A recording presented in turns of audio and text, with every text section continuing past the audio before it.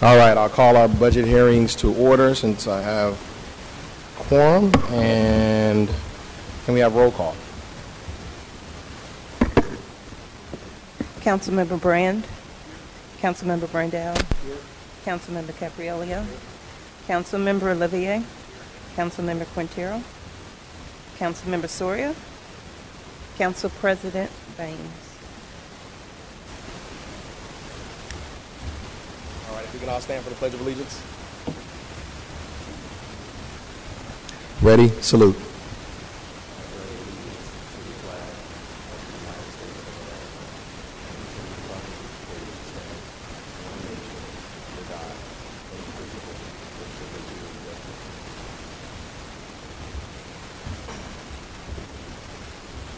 All right, today we're going to open up our budget hearings. We will, the departments that will be covered today will be a general fund overview by Budget Management and Studies Division, the Office of the City Attorney, the Finance Department, and the Transportation Department, along with airports. So I think I turn it over to Jane. And Jane, it's my understanding you're going to give us a kind of an overall, an overview of how we're going to conduct our budget process this year. Yes, actually. Good morning, Council President and Council members. Jane Sumter, Budget and Management Studies Division. This is the first day of Council review hearings, and as the Council President pointed out, we will start as we usually do with a general fund overview that will be done by me, and then the department reviews will follow. The first thing I would like to do before we get started, though, is to thank the members of my staff, Henry Fierro, Sharon McDowell, Pedro Rivera, Scott Motzenbacher, Alma Torres, and Elise Muniz. As always, they have done a tremendous job under very challenging circumstances.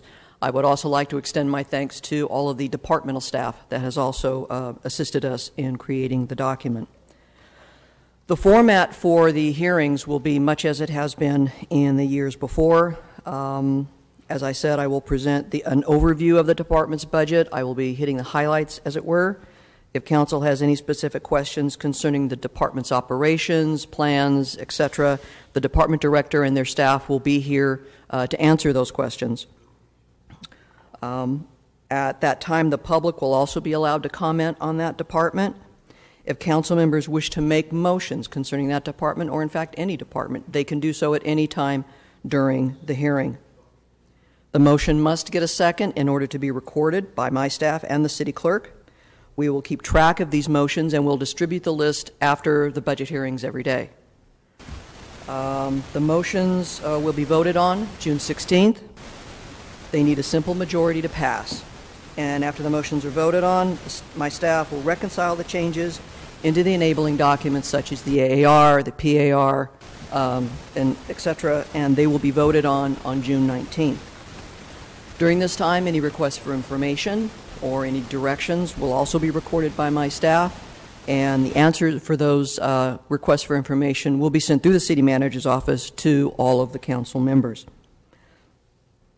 Within 48 hours of approval by Council, the City Clerk will submit the passed budget to the Mayor for approval or veto, and within 10 days of the receipt, the Mayor has to line item veto power and may request reconsideration of rejected items.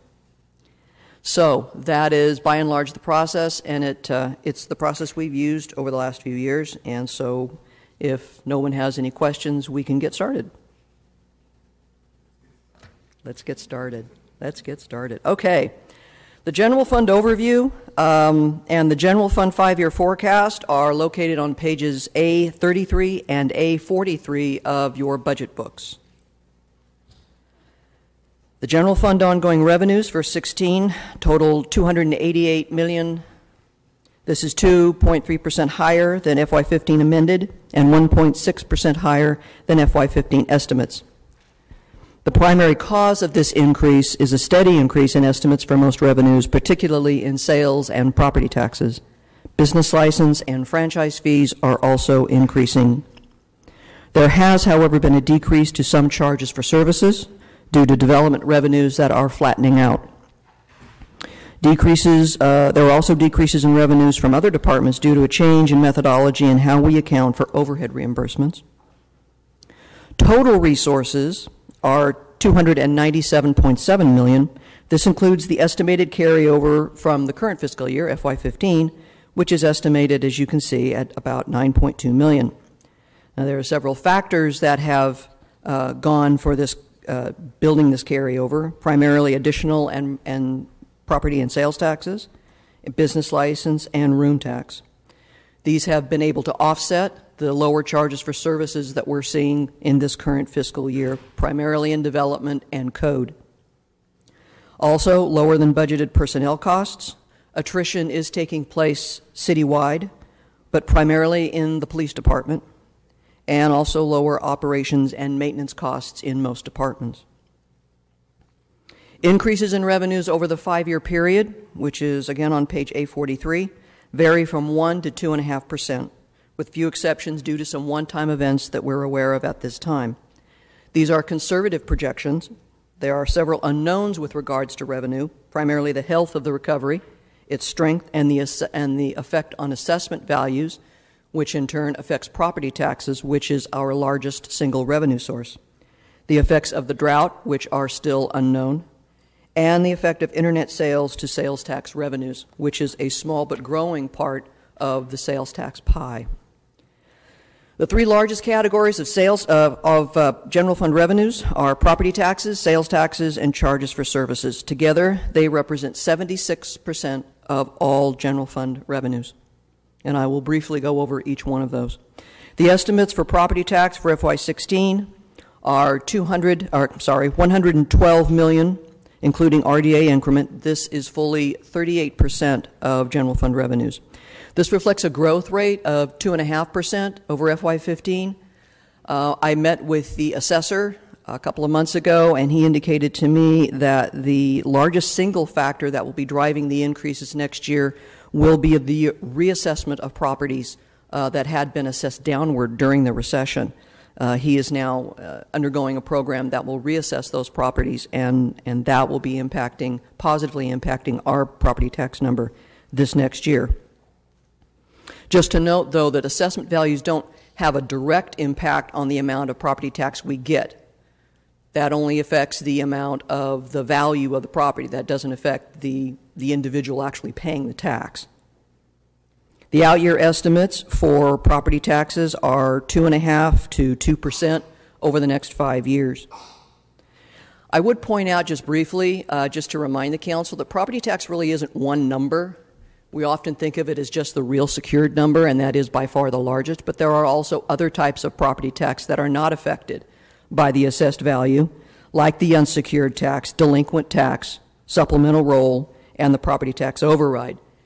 So there are other elements within that large property tax category that you see on your schedule. Just for information, the secured gross assessed values from the county for FY15 for the city of Fresno are $28.6 billion. Fresno's adjusted gross levy for 15 is $85.7 million. That is an increase. One positive sign is that the delinquency rates for property tax payments have gone down over the last 5 years, from a high in 2008 of approximately 4.5% down to 1.5% for FY14. Sales tax estimates for 16 total about $82.2 million, which is about 5.7% higher. Sales tax is about 28% of all general fund revenues. The largest single categories within sales tax are general retail, transportation, and food products. These have been steady over the last few years, and in fact, they are some of the highest ones in the state overall. They also lead several other categories in several other counties and several other cities. According to the latest information we have, general retail and new auto sales are the largest single segments of economic growth for this last fourth quarter. Currently, there are two segments or two elements of sales tax that we have. One is the regular distribution of sales tax. The other is the triple flip, which is the mechanism that the state put in place back in 2004 to repay their economic recovery bonds. That triple flip is ending as of June of this year. However, the windup of that triple flip and the various permutations that the state has to go through will take it the better part of this next fiscal year. And so we will not fully return to the 1% and get the 1% of sales tax until probably late this year and then for all of next year. And I will say the one reason that it's kind of important is the fact that when we get sales tax on a regular basis every single month, that does improve our cash flow. Because during the triple flip, we only got the triple flip during property tax payments in January and May, and this negatively impacted our cash flow. Once this ends and we go back to just getting sales tax every month, it will increase our cash flow, particularly during the first 6 months of the year when it's usually the lowest. So that's a good thing. Growth in the 5-year averages around 3.2%. These are conservative, but again, taking into account that sales tax is highly volatile and it is highly subject to change given a recession or given a slowdown in the economy. First thing people do, obviously, is stop spending money as much as they can. So we've tried to go a little bit on the conservative side for those. For charges for services, again, this is the revenue category the city has the most control over, and it's about 10% of total general fund revenues. About 50% of it comes from development. The rest comes from public works, parks, PD, and fire. It consists of permit fees, inspection fees, plan check and review fees, vehicle release, code enforcement, parking revenues, and gate and league fees from parks. The estimate right now is $29.9 million. This is lower than FY15, primarily due to the flattening of revenues in development. We are just seeing a slowdown in activity, and that means a slowdown in revenue. The modest growth rate of 2.5% is estimated for the 5-year. Briefly, for the other revenues, business license tax is at $17.9 million. That's a growth of 2%. That's a rather steady growth we've seen. We anticipate that being a fairly steady revenue over the next 5 years, as will room tax. Franchise tax is actually several different types of taxes. It comes from multiple components. We have Comcast, AT&T, and the PG&E franchises, which are the utility franchises, and those are longstanding. Those total about $8.3 million.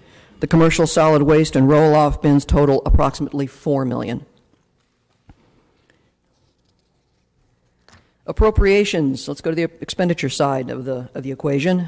Total appropriations total about $269.8 million, or 3.3% above FY15 estimates, and almost 5% above FY15 amended. The majority of this increase is in employee services. Category changes over the 5-year according to known circumstances and anticipated changes both in employee services and in health and welfare, operations and maintenance, and interdepartmental charges. Employee services is, as you can see, the single largest category by far. It's up $7.7 million over FY15 estimates and about $5.7 million from FY15 amended. The primary reasons for this are the MOU increases that will be going to FPOA. There is a 2% increase budgeted for July of this year. There will be another in December of 2016. $2.5 million of the increase is for increases in sworn staffing in the police department. We'll get into that later. It includes positions for FACTS, school resource officers, illegal dumping issues, and burn grant activities.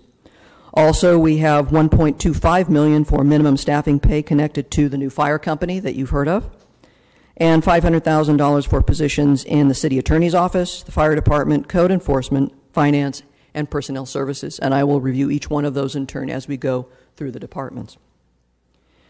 In the 5-year forecast, the increases in this category vary according to the known MOU requirements that we have right now. We've worked those into the 5-year. Also, the additional 6 officers that we plan on adding, at least at this time in FY17, for the remainder of the burn grant to work in neighborhoods. There are also full-year costs of the officers that are added this year, since the officers that are being added this year are being added over the course of the year. And so their full cost will not hit until 17, and that has also been worked into the 17 forecast that you see in front of you. This category, it might just a quick reminder, also includes things other than salaries, includes leave payoffs, overtime, premium pays, workers' compensation, and other personnel costs. There are a total of 48 new positions in the general fund. The vast majority of those are in public safety. Health and welfare costs are up $1.1 million from FY15 amended. There was an 8.5 total increase in premium, but due to some changes in the MOUs, the city shared that increased cost with most of the unions with a 50-50 split. So the increase to health and welfare was less than we had anticipated, and that helped tremendously. The category is much more complex now because seemingly each unit has its own MOU requirements, and for new employees versus old employees, etc. So it becomes a bit more of a task, but we do have a total of $18 million budgeted for health and welfare in the city, in the general fund. Citywide, we have $35.1 million. So that's how much health and welfare is costing us for next year. The retirement contribution, as always, is based upon the rates that are given to us by the retirement board, by their actuary. And this continues the step-in. These rates that are reflected here continue the step-in of the decrease in return from 8 to 7.5%. I believe this is the last year of the step-in. We also take into account increases with MOUs and the various increases in staffing that will happen over the course of the next 5 years that will impact that rate. And overall, the growth factor for health and welfare, just as a category as a whole, is 3%. Operations and maintenance is up only $774,000 from 15 amended. That's primarily due to support costs for PD and the fire positions that are coming online. They do have equipment needs and whatnot, and those are all contained in here as well. Interdepartmental charges, the next category, which are charges that the internal service funds charge to other departments for their services, are going up. Part of it is the replenishment of the SIR, the self-insurance retention, which has to be kept at a $3 million level. That is the city's deductible. And so we have ensured that that maintains the $3 million level. We've also made an increase of $500,000 for increased liability claims, wanting to ensure that we have enough funding for that and that we don't run short and have to dip into that SIR during the year. We've also increased ID charges for internal services for the replacement of PeopleSoft. That is one of our main financial systems that will have to be replaced within the next, I would say, 3 to 5 years. That will be a multi-million-dollar project, and so we have begun to build a reserve of at least $1 million a year to try to slide into that cost. Also in this category are the lease payments for PD vehicles, motors, and half payment on 50 more marked vehicles for the police department. This completes their cycle of replacement. We also have the cycle of replacement for fire vehicles. That is also in here as well, the 8-year rollover of their complete fleet. The last category that you have on your general fund summary is transfers. The vast majority of those are debt service. All debt service obligations have been funded and are expected to be paid as they should be next year. We did have one debt service drop off. The street light debt service was paid this year, so you will not be seeing that anymore in the detail. These transfers do not include any payments for the POB. Those are taken in a different way. But the total debt service for the general fund is about $33.6 million. The total debt service that we have for next year is about $17 million. Those are the actual current payments that we have to make. Okay. Just to also let you note that the drop in FY19 in your 5-year forecast is due to Blosser going away. That will finally be paid off. And the GAP settlement to the airports will also be paid off in FY18. That'll save us another $800,000 a year. That has also been scheduled into the 5-year. The general fund reserve that you see in the general fund forecast on page A43, the balance is $4.9 million as of today. It includes the first RDA loan repayment, which was received in January, and the proposed growth of that is, as you can see, funded by both the repayment of RDA loans and contributions by the general fund. That concludes my presentation for the general fund overview. If anybody has any questions, I'd be happy to answer them.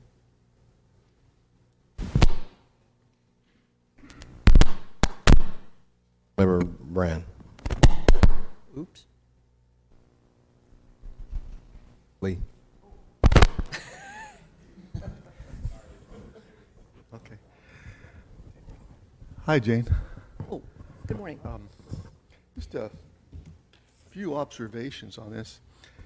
I actually went back over the weekend and went back to 2010. I think that was probably the low mark since I've been here, the FY 2010 budget, and looked at the difference between the major general fund funding sources, property taxes, sales tax, room tax, and in 2010 we had $60 million for sales tax, and now we're up to 82.2. That's like $22 million.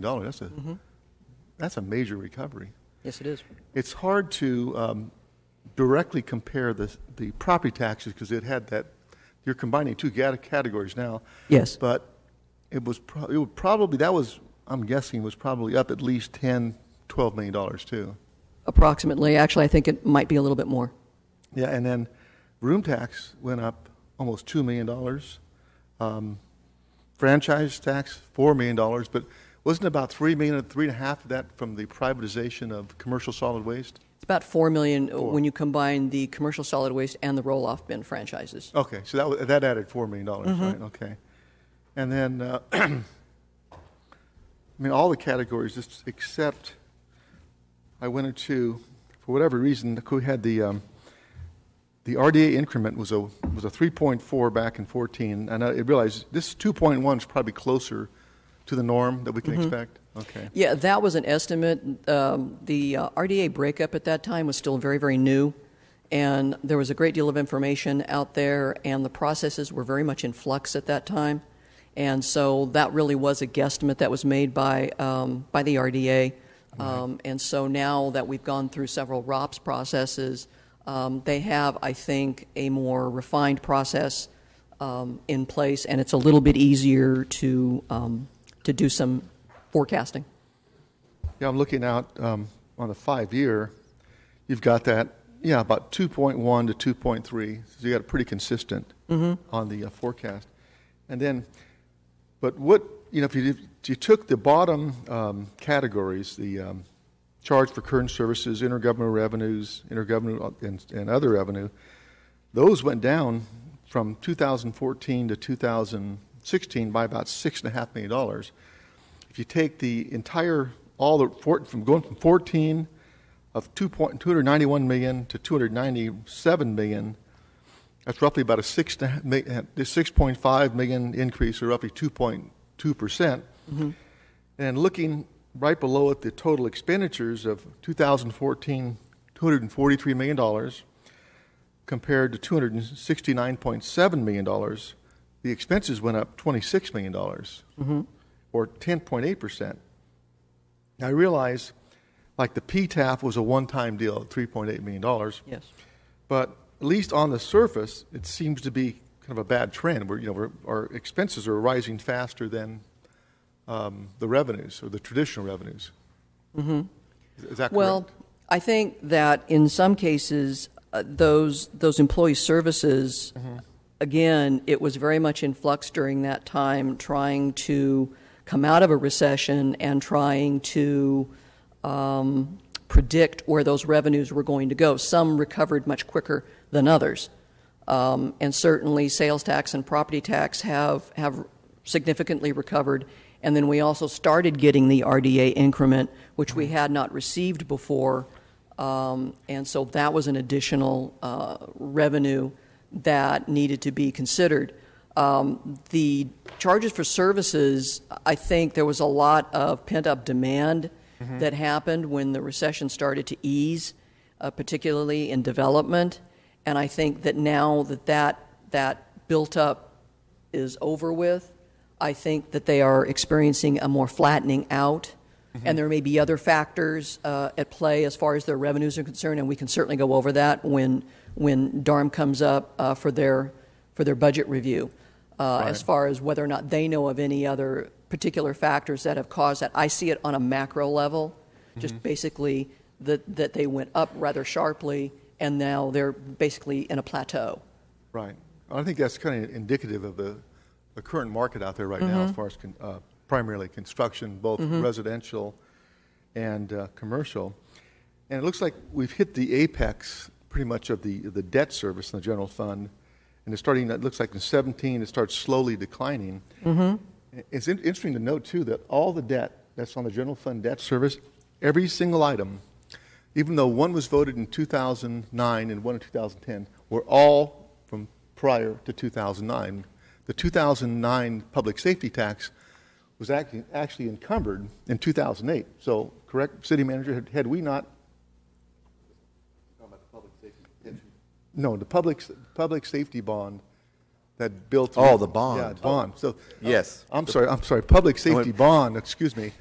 Hey, I've been talking to Oliver. You got the council president's attention. He's going, now we're talking.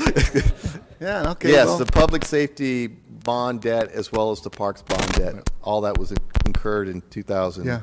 So I remember our city manager, former city manager, Souza, saying, you better pass this deal because the money's already spent, pretty much. The other thing was that the 2010 bond was to pay off Granite Park Met Museum, right? So really, post-2009, there's been no new general fund bonding added on from the council or the administration other than those they had to, which is good. So we're starting to see our debt service decline over time. And we paid off the internal fund of last year of a total one time of almost $35 million, right? Yeah, it will take some time. I know that I have scheduled it out, and I believe it goes out to 2037. Okay. So we have a ways to go on some of them. Others will drop off long before then, but I believe that's the public safety bond that you're referring to that doesn't end until 2037. And what has really helped us unintentionally is I see the carryover at $18.9 million. That's obviously was much more than forecast, and was what primarily due to the attrition problem in the police primarily. Well, actually, there were several factors in that large carryover. We had anticipated in 14 actually paying off the parking loan that was made to, and as you'll all remember, we took out a loan from two enterprise funds in order to pay off the parking fund debt once it came into the general fund. And so we had determined that we could pay that off in FY14. And so we had budgeted that way. And when the carryover was budgeted, I anticipated that it would be paid off at the end of 14. Well, through some circumstances, it couldn't be, cash flow issues. We sold I think the Radisson. We had some one-time stuff that came in. Right. And so we ended up paying it in 15. Right. And so that money came over in 15 in excess to what I thought it was going to, but then we also spent it. So of that $18.9 million, 8.2 was used to pay off that loan. Right. So that was gone. And we had anticipated about $4.5 million coming over anyway. And so the actual carryover that was unanticipated was about $6 million. And you are correct. A good deal of that came from attrition. A good deal of it came from some one-time prior period adjustments in the RDA increment that we had not been told about and did not anticipate. There was about $600,000 in that. There was also some additional sales tax. The $6.3 million that was unanticipated is about 2% of total ongoing revenues. So it didn't turn out to be a huge miss, but there was some additional revenue that came through, and expenditures were a little bit lower than we had anticipated. And I guess the corollary question would be the cash flow issue must be getting much easier, because I know a couple of years ago we were barely getting by at the end of the year to finish on a positive or basis. So now is it getting easier that we have a little more latitude? Well, it's getting easier to make payroll in the last pay period of the year. I don't know if I'd call it getting easier. If you look at, again, and Councilmember Brand, you're correct, just our revenues are beginning to slowly come back, and what's being proposed, and the reason you see such a relatively significant increase in costs in FY16 is, of course, as Jane indicated, there's a relatively significant investment in public safety. We have some safer grants in the fire department that are expiring. We're going to continue to fund those positions. We're going to incrementally add 43 new sworn positions to the police department. Those will fully be recognized in FY17. And so when we approached this budget, it was very strategic in that we're trying to find, again, a balance between the demand to try to restore levels of service, incremental restoration of services, but more importantly, and I would have you look at page A44, that comes with a balance between trying to incrementally improve service, reinvest back in the fire department. We're fully funding the fleet replacement schedule for the fire department, something that we haven't done God knows in how long. Cover all of our debt service, which is, again, depends on what happens with revenues, especially coming from impact fees, which have been down for the last 2 or 3 years, which will then subsequently come back and could potentially impact us, because the general fund could literally be beginning to write a check to cover part of the debt service for both parks and the parks department in the future. But what I would point out is that with all that, at the end of FY19, even FY20, you're seeing that we're contributing about $2 million or so every year to the reserve. Right. That even back, if you look at future value or what the projected, operating expenses are going to be for the general fund, that's still less than a 10% reserve. Okay. So while I'm happy that we're actually talking about incrementally improving service, we are still walking a very thin line between increasing service levels primarily in public safety, but not at the expense of the organization's financial future. I mean, that's something that we're going to need to keep in mind, because I know when people look at that, wow, $6 million carryover, that's a huge number, as Jane pointed out, that's less than 2% in the overall scheme of things. So I would just ask Council to keep that in mind when we're deliberating this budget this year. Well, that's my point. We're still in a precarious situation. Oh, yeah? In fact, if you looked under the summary, for health and welfare, $15.4 million was in 14. We're projecting $18 million in 2016. That's about $2.6 million or 17%. Okay, and that's why as we go through, I know we were successful with the POA. As we go to the other units, that we need that to contain a significant cost increase that's been escalating since I've been here. A pension went from 21.8 to 22.1, which is only a 6% increase. I think that also reflects what we did with the on the MOU with POA, our biggest bargaining unit. So we can continue to do that. I mean, those are two significant costs that I think we've got at least partial handle on. And if you look at any city that went to bankruptcy or came close to bankruptcy, almost always it was under pensions and health care costs that were the primary factors contributing to their dire financial situation. Still are. So anyway, there's a little light out there now in the tunnel. Thank you, Jane, for my 7th year here, and I know you've been here longer, and for all you and your staff and all your contributions to the city. Thank you.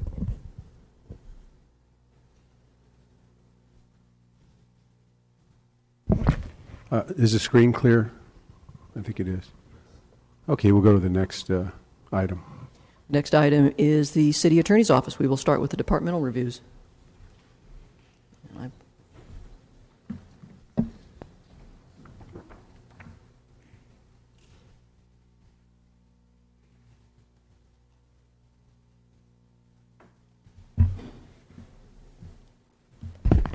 Good morning, Council. I handed out a PowerPoint. I won't be doing it electronically.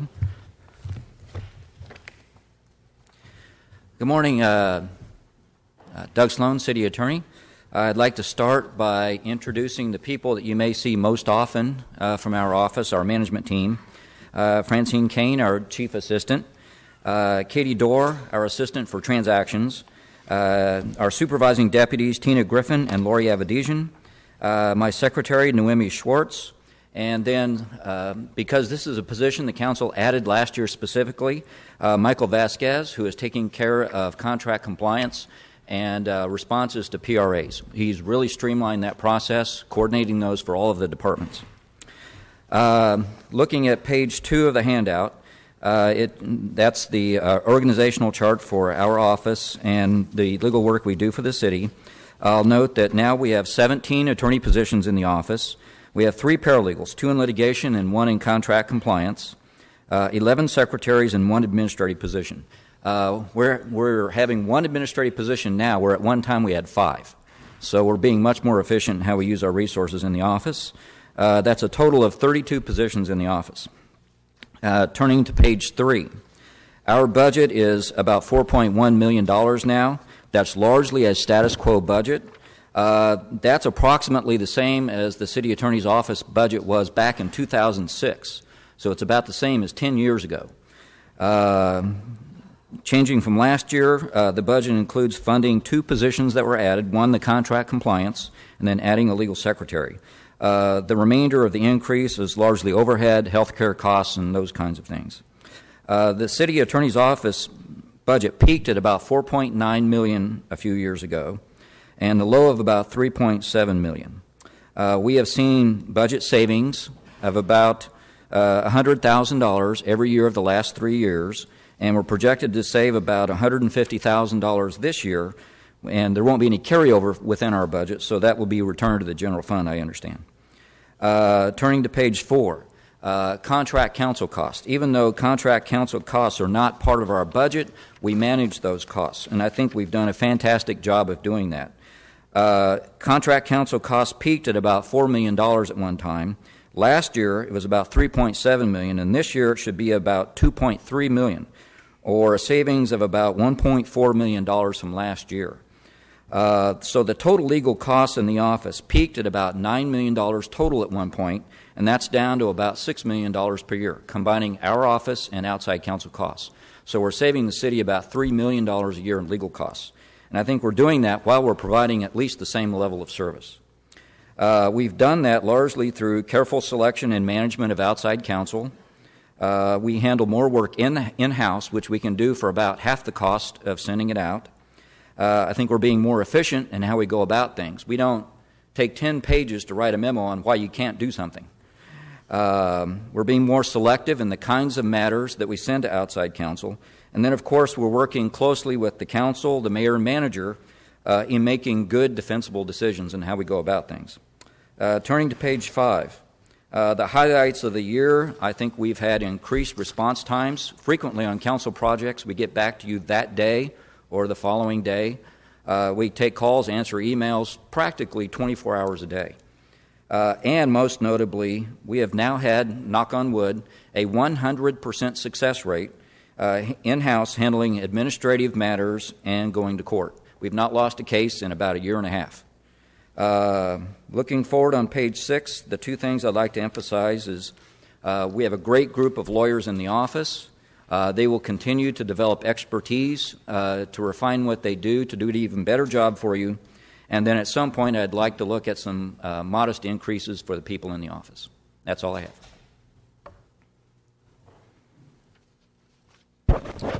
All right, Councilmember Brand. Going back to 2000, you were here in 2009. It was in Jim Sanchez, and I would Yes. talk on and off with myself and Councilmember Westerlin about the contract compliance position, and I think it took a couple of years till we finally got it right in the budget. Yes. It took a couple of years to ramp it up. Mm-hmm. We had a paralegal doing that about half-time at that time. It includes, first of all, getting the process started, collecting a lot of contracts, and then inputting those into the system. And at the time, I think we could tell that we were saving the city money by finding things where either we weren't collecting increased rents or getting insurance and that kind of thing. So right now, is it two positions of an attorney and a paralegal, or what is the staffing? It's mostly just the paralegal. Okay, but you and I have talked about this before. Would there be a need to maybe add one position to? Because what you and I talked about in the past was clearly we're recovering more money than it costs us to fund the position. Well, if we had the position devoted completely to contract compliance, probably not. But we've also had him doing the PRA responses. We're funneling all of those through almost the entire city through him, and that actually takes more time than the contract compliance function. So if we added a position to work on both together, I think that would be a good thing. Okay, so you're talking like a paralegal position or an attorney? A paralegal position. Okay, what's the cost roughly? Salary is just under $50,000. Total cost of maybe $65,000. Okay, so can we make motions now? Yes.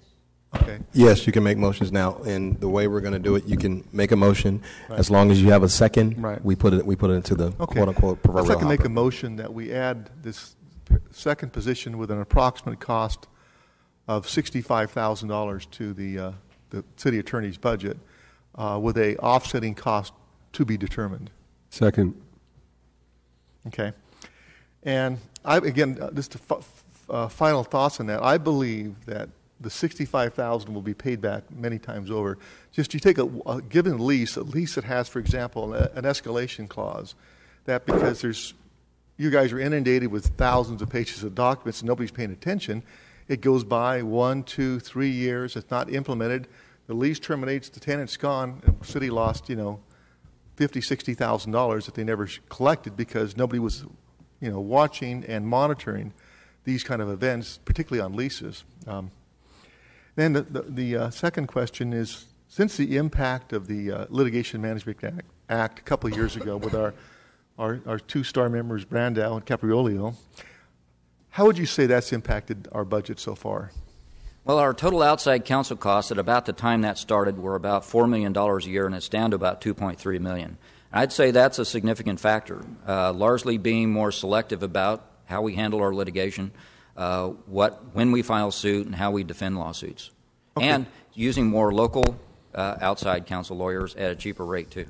Right, because since I've been here, we've all seen, unfortunately, a string of lawsuits that, for the most part, we lost. Thousands of dollars were spent, and the major thrust of that Litigation Management Act was to bifurcate between being a plaintiff and a defendant. Because if you're sued, you got to defend yourself. But if you elect to become a plaintiff, you're making a decision that may cost a lot of money. So I think, at least what I've seen since then, I think we've made some pretty good decisions. We've had two great contributions by our council members there. So anyway, I think it's worked out, and I want to thank you and your department, all your people who, all the stuff I go through, you always have people that are responsive, do good analysis, and I just want to extend my thanks to you and your entire department. Thank you. Thank you. Just a real quick overview, council members. If you'd like to make a budget motion, make the budget motion. We get a second, we put in the hopper. We'll try to do our best to keep a tally, maybe weekly, about where we are, so you can kind of review where we are. All right. Next up, Councilmember Soria.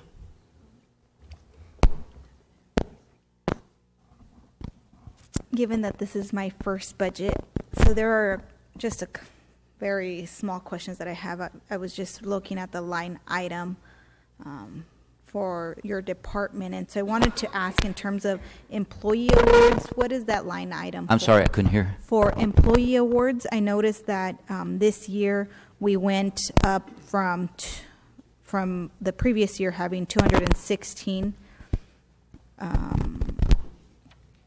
The money cost. allocated to now 8,800, and so I was wondering what that is.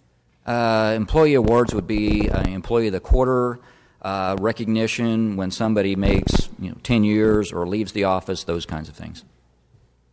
So what do you guys usually do? I'm sorry? 8,000. I'm like, I don't want to be nitpicky, but I'm like $8,000 for. So I was just We wondering. probably don't spend that much. Okay. I would be surprised if it's half that Well, much. because your budget from actual. 2014 went from 216 to 8,800. And so I was just You, wondering that. Doug, if I could could, change. the numbers that the council member is quoting are your actual expenditures versus what you proposed in this year's budget.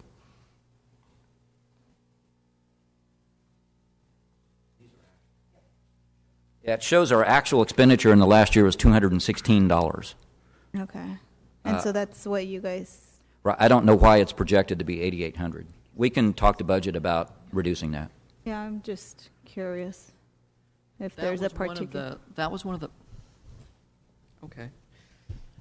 That was rolled over from the prior year, so that amount had been in there in a prior year, and so there was no request to reallocate that to another line Anything item. else? And so, but as you can see, they usually come very close to using their entire budget every year, and so that money, if not used for employee awards, is more than likely used to support other things within the city attorney's office budget. We could reallocate that towards the contract Well, compliance that's- function. And that's what I was going to say, because I know that my colleague just made a motion to add, right? That's correct. So, in looking at some of the funds already there within the budget, if they're not being used, because it shows that you guys haven't really used them in the past, maybe it could offset some of that. Right, that contract compliance position probably could be funded largely through being absorbed in our existing budget, through those types of line items. Okay. And then the other question on the other line item, just wondering, what is for professional services and consulting, and then it cuts it off, what do we usually fund under that? I know that the budget kind of has fluctuated. In 2013, we were at 107, about 107,000. Then we budgeted this year 167,000, and we're proposing next year 133. So I'm just wondering what kind of things Right. you guys fund with. Most of that is an independent contractor, Larry Donaldson, that we hired to be our police advisor. He's a retired employee from the city, and most of that is payment to him. The balance would be certain professional services we need that aren't passed on to individual clients within the city, or at times we actually employ outside counsel to provide us general advice that's not billed to any particular department. Okay. Thank you. That was it. Councilmember Capriolio. Thank you. Congratulations. I think your department is a role model, truly, for reaching such efficiency levels that you've done since you've taken tenure as a city attorney, and your team and staff have all worked together, and it's, for me, very inspiring that we have employees that are willing to make these changes and produce the efficiency you have, the financial budget you have, the reorganization that you have, which has resulted in more efficiencies. And from that, we have a higher production rate and the quick responses to our legal issues. It's you guys are just, you're superstars, and I wanted to acknowledge that and tell you that because, again, I think that's your role model for other departments, and their budget review should maybe take a lead from yours as to how efficiency things can be done with good, true leadership like you, so, and your team. So congratulations, and thanks, Councilmember Brand, for acknowledging Councilmember Brandel and myself on the litigation reduction committee, because it's working with you and the team. I think we're small players, but we're part of the team, and we enjoy it and want to continue with that production from our point of view and from our efficiencies and the things that we bring to the table. So I think it's a great team effort, and congratulations. Thank you. Councilmember Quintero. Hey, Doug. Okay. Good job, Jane. Thank you. You're welcome, as usual. You forgot the donuts. I miss Mike Lima. I know, but he usually brings the donuts. Yeah, right. Doug, I want to thank you and your office. You guys have done a tremendous job. I see a real even-handed approach from your office as far as serving everyone, and I think that that's really important, giving us that level of confidence from throughout your office. So I really appreciate that. And I think, as usual, when you first took the position, you started making a lot of changes, and it's been a good job as far as you had to make a lot of cutbacks like a lot of other departments, but it seemed that at times some of the attorneys and staff were multitasking, which they probably were. So, and they've really been good at providing the information and in a timely manner as well. The response times have been real great, and I really appreciate, too, getting the updates on just the overall work that you folks are doing, because sometimes it generates some questions or something that we've heard that might be helpful or might not be helpful, but it's really important to get those, and I think it just keeps us abreast of what's going on. One of the things that you mentioned was, and I was happy to hear Councilmember Brand make the motion for $65,000 for a legal analyst. One of the things that you asked for, as far as, I guess, part of your wish list, was that to see if we can provide some modest raises for the staff. Which staff would this be? Well, I know there are negotiations going on with the represented staff, and then the balance would be for the lawyers in the office. Last summer, with the changes for all of the unrepresented employees, that amounted to, I think, close to a 5% difference. So some modest increase would help get some of that back. Okay. So that would be the unrepresented staff? Yes. City Manager? Is there anything we can do about that?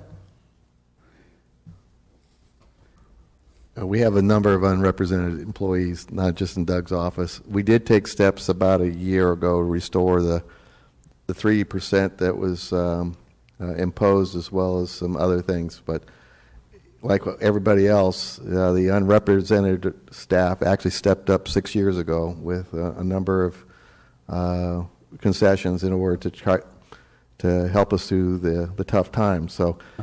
We can certainly look at that, but it's not just in Doug's office. We have a number of people, some of them, 2 of them, 3, 4, 5, 6, 7, 10 of them sitting out here in the audience. So I'm sure they'd be interested in hearing whatever I come up with and recommend to the mayor.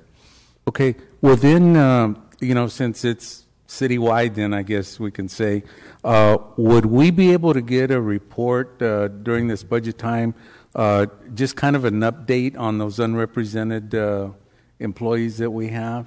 And see what's out there in terms of what has been done or what you're working on or that type of thing. Because I'd like to make a motion on that, but I don't want to just jump out there and say, well, Doug only, Doug's office only, Why don't you let me work with the personnel department to get you some data, and maybe we'll take it into closed session. We can deal with it there.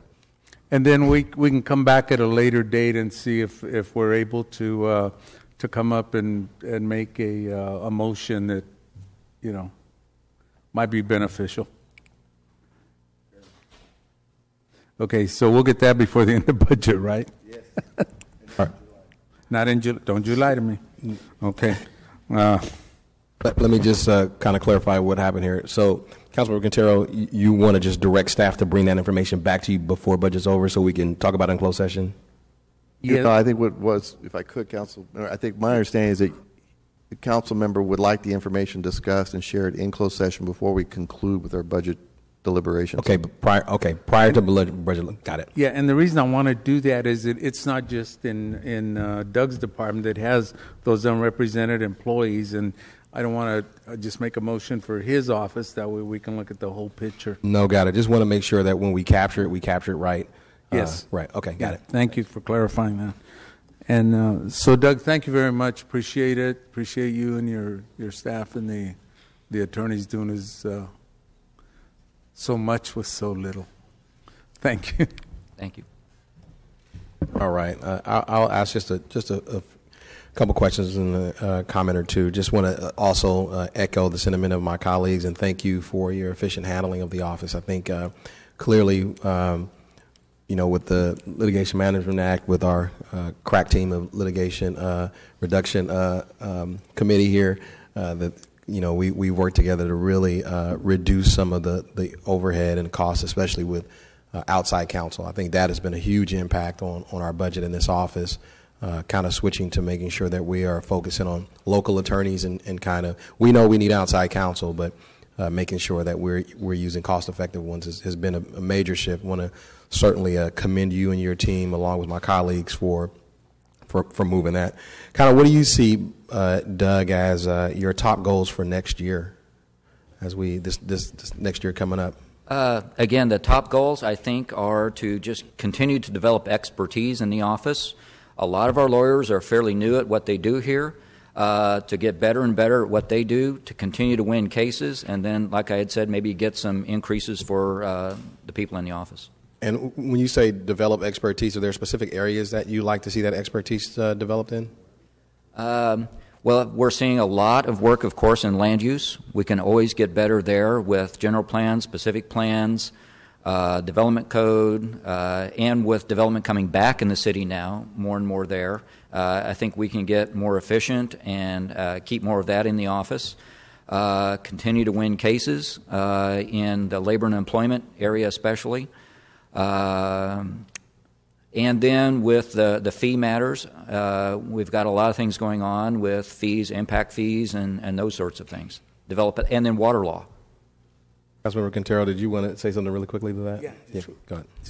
Doug, one of the things I forgot to ask you, would you be able to provide us also with a list of how many settlements your office handled this year? Yes. This fiscal year? I think that's a good number for right. us to look at. We can do that. We provided a comprehensive review of litigation results back in January. We can update that list. Yeah, I'd like to see the current numbers. Will do. Thank you. All right. I'd like to also flag on that list of kind of those areas that you're trying to gain expertise and prioritize. Just make sure that we did a lot of work with the Code Enforcement Committee this past year. I know that there are a lot of mechanical issues that still need to be figured out with that, and I want to just make sure that we really have an attorney or a team dedicated to that that's really working with our district attorney too. To make sure that we can file certain cases when they need to be filed. We want to make sure that we are, appropriately enforcing code enforcement. And I know a big part of that is going to be with the help of your office. So I just want to throw that in your mental hopper about what's a pretty big priority, at least to me, and I know a few other members of this council. Do you have any multi-year projects in your head that you're kind of working on that you'd like to see that's either in progress or going to be carried out? And how are we going to implement that? Well, as far as the things we're working on, I'd say one of the biggest areas of the law that we could always use more improvement on right now is water law. We're really impacted by that. I could see that being a large bulk of what our office is working on, and maybe develop more expertise in-house. Largely, we've had to rely upon outside counsel in that area. But with all we have going on between the construction projects, issues with the federal government and others concerning water law, I think we're going to have to really ramp up in that area. And right now, in your estimation, do we have the appropriate resources to begin to develop that expertise? I'm with you on water law. It may in fact be one of the most complicated things that we do up here as a body in trying to discern which is the appropriate course of action to take when it comes to water. So I'm glad that's on your list. Is there anything that you're lacking in this year's budget to help develop that? I don't think so. We have a few lawyers that have started ramping up in that area. I can't see hiring a high-level expert in water law quite yet. The one outside counsel that we rely upon for this largely is Rob Saperstein. And there's no way we can replace what he does or what he knows. Okay. But I think developing that support within the office, I think we're on our way to doing that, and I think we'll get there. Okay. That's good to hear. The other area I think that I'd like to just kind of pop in your mental hopper too is with HUD and making sure that we have the expertise internally to track what we're doing and make sure we're always staying legal in our use of those HUD related funds.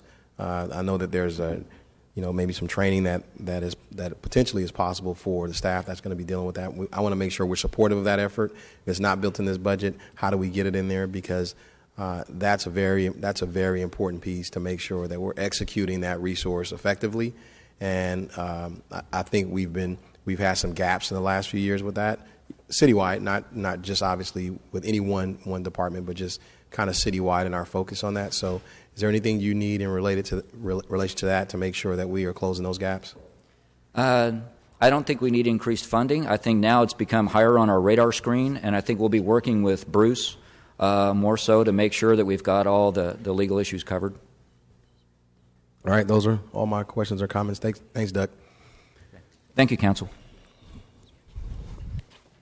Jane, who do we have next? Is it Finance next? For our next department?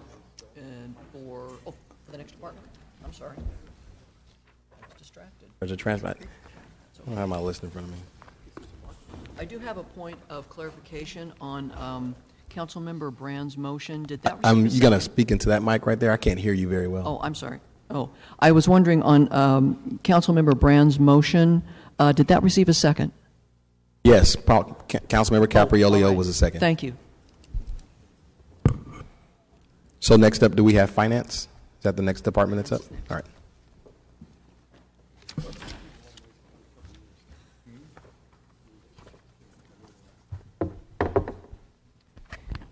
Just a word before we start on finance, which, by the way, starts on page B75. Just a word about the financial tables that are contained within each departmental section. As we go through these, I thought it might be of some use to just very, very briefly go over.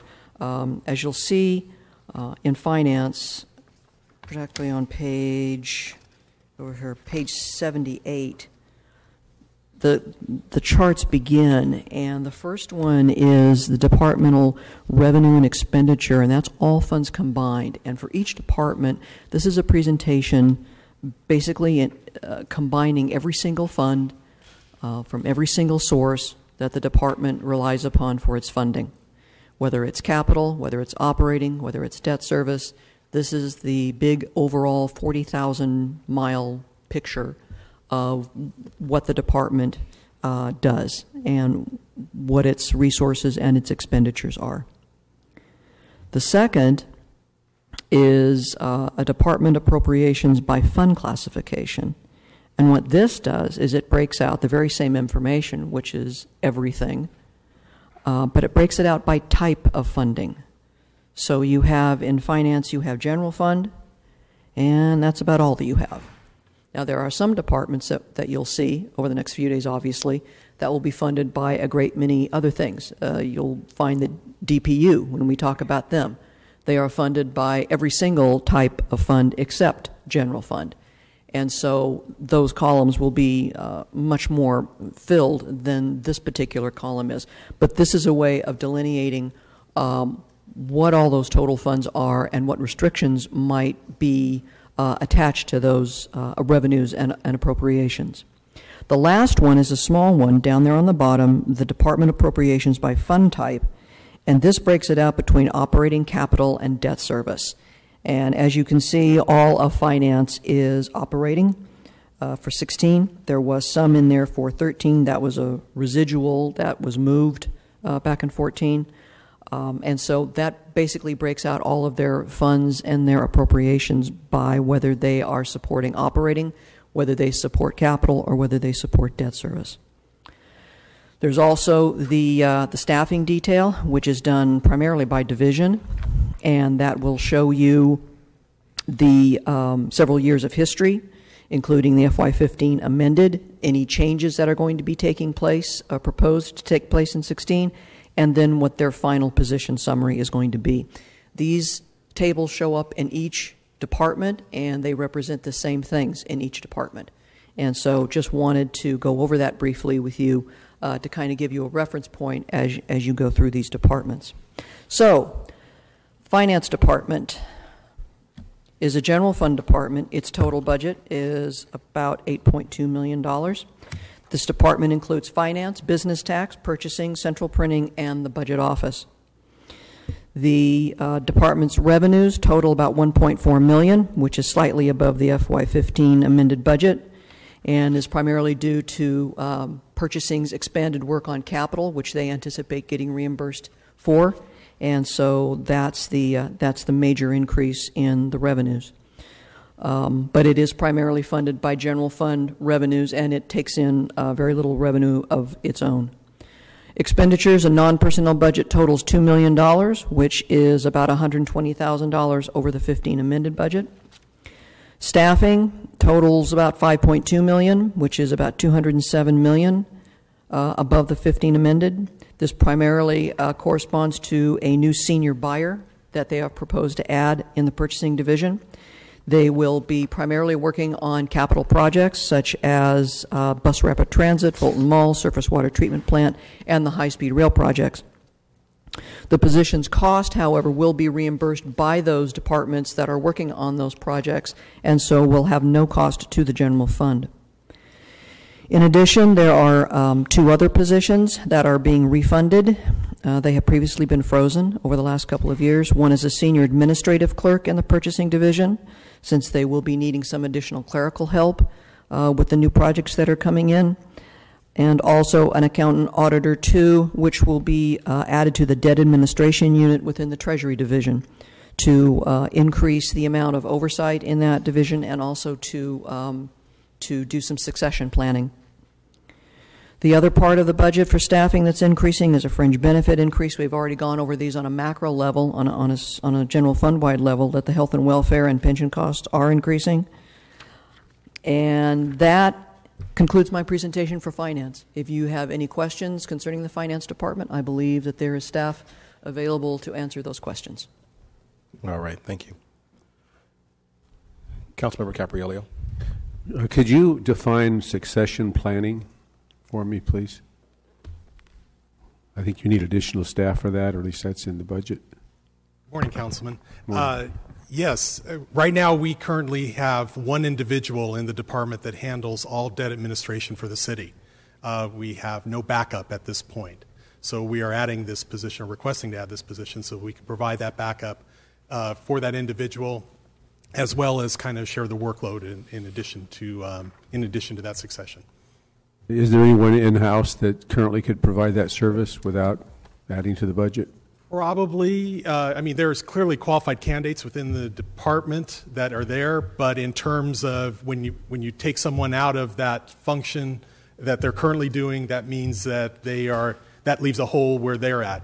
The department went through quite a substantial round of cuts the last few years, as most city departments did. So we pretty much have 1 to 2 people in each function. This is one of 2 functions that we only have 1 person on right now. So there's not a lot of depth in order to bring in. So we feel adding a position would be better. And that would be the primary addition for your budget? Since the other positions will be refunded by the various services we provide? That is correct, yes. Yeah, this is a general fund funded position. The others would primarily be funded through capital or through any other billings that we might do, both purchasing positions. Thank you. Mm-hmm. Councilmember Soria. My questions are kind of along my council colleague here regarding the senior buyer position, just trying to understand, because I see in the department staffing detail that it's only 0.75. Is there a particular reason for it not being full-time, or? It's been pretty much a standard budget practice over the years that new positions like this one are budgeted only for 3/4 of the year, that first year, because it takes time to do the recruitment and takes time to fill the position. So the budget is set up so that it's funded as of October 1st. That's been a fairly standard budget practice in past years. So then next year, if we approve this, next year we would see an increase? Yes, you would. The budget would be increased for that specific position, would increase by 25%. Okay, I see that. So then we should kind of expect that if, and we should be aware of that as a council. If we vote on this, on the 19th, that next year we potentially, if we continue to want to fund this position, we're committing to fund it 100%. That would be correct, yes. Okay. And then the other thing that I had a question on regarding some of the changes on your accounting and what was it, the business license division, is that accounting for those frozen positions, the senior administrative clerk and account auditor? Because I didn't understand in the detail portion where those were allocated. If they're frozen, do they mean that you still have them there? How does that work? If you can explain that to me. The frozen positions were they were authorized as part of the position authorization resolution, but they were not funded. So when you're looking at the chart on page B81, they're already in the frozen positions are already included in the 2015 amended. The changes that you're seeing is that last year the department received a account clerk 2 and a customer service clerk. The account clerk 2 was in accounting. The customer service clerk was in business license. It's again the same situation. They were budgeted partial year because they were brand new positions. So now you're seeing that bump up this year. And that's why you see the increase in those two divisions. But the positions that were frozen, that we're asking to fund this year, they were already in the positions that are in this table. So it's just in terms of personnel expenditures, that's where we're accounting for, not in the detail, because they were already included in the detail. Right, yes. On the frozen positions, all you're doing is adding the funding. They're already in the position detail. That's correct. And so going back to the senior buyer one, you mentioned that it would be general fund? No, they're primarily planning to be funded with the capital projects. As Jane mentioned, we have BRT, we have water projects coming up, we have a lot of very high-dollar capital projects that are on the horizon, and we need additional help to be able to shepherd those projects through. Okay. Okay, that was it. Thank you so much. Thank you. All right, those are all the questions. Thank you. Thank you. Next up, we have transportation, right, Jane? All right.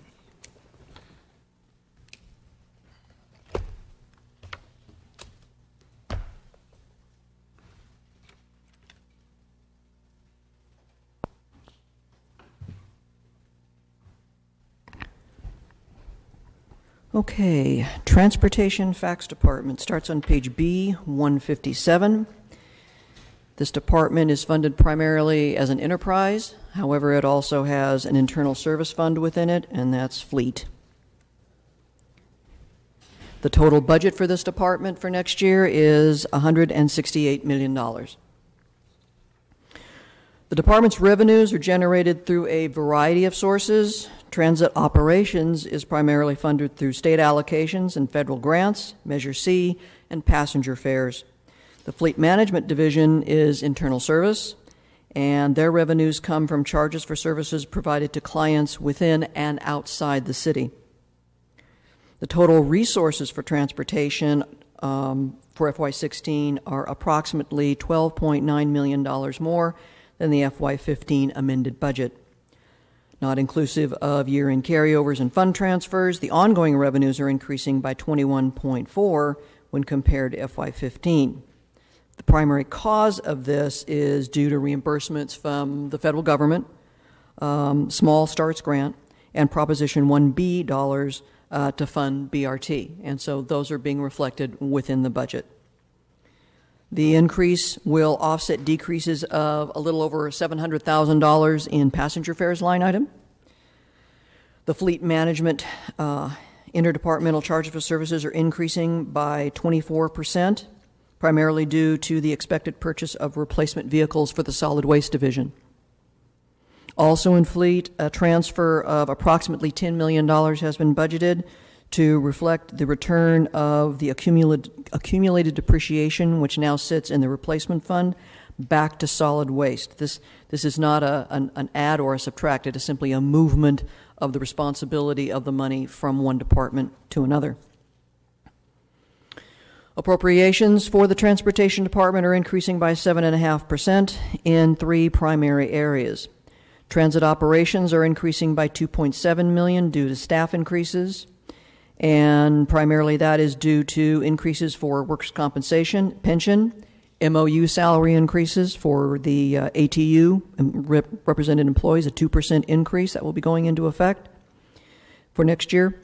a $363,000 for the paratransit contract, utilities, and hardware and software maintenance. Additionally, there's an increase of $533,000 for 4 additional police officers to patrol the BRT routes and the Manchester corridor. This was offset by reductions and in other interdepartmental charges, but those charges are contained in the FY16 budget to reimburse the police department. The appropriations for the capital program are increasing by $10 million, again, connected to the BRT. The construction of this project is anticipated to begin next fiscal year. The overall fleet management's appropriations are decreasing by $1.6 million, primarily the result of pension and workers' compensation charges, decreases to vehicle acquisition of about $2.3 million, and increases to the outside repair line item due to the use of outside vendors, and fuel increases that we are anticipating of about $500,000. Staffing, we will be implementing a reorganization. The department will be implementing a reorganization intended to prepare the department for the relaunch of the enterprise. Effective July 1st, they will be funding a Transit Supervisor 2 and funding 15 permanent part-time bus drivers. 2 training officers are included with an approved date of September the 1st. The establishment of an additional Transit Sup 2 is designed to narrow the current span of control and to support improved operations. The addition to 2 training officers will allow the Transit Sup 1s to return to full field operations. These positions will focus on continuous evaluation of training materials and implement training programs that are dedicated to building a culture focused on key service areas such as customer service.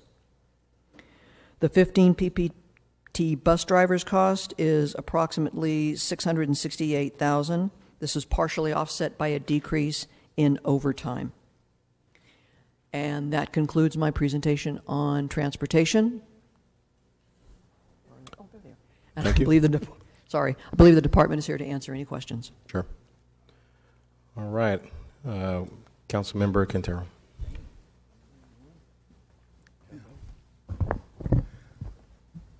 Morning, Mr. Marshall. Good morning. Yeah.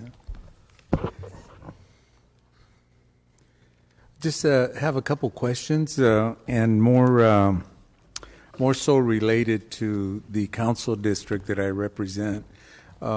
In past years, I've had some conversations with Mr. Downs, and I understand about having the right amount of ridership in order to create a route and that type of thing, or to have some bus service.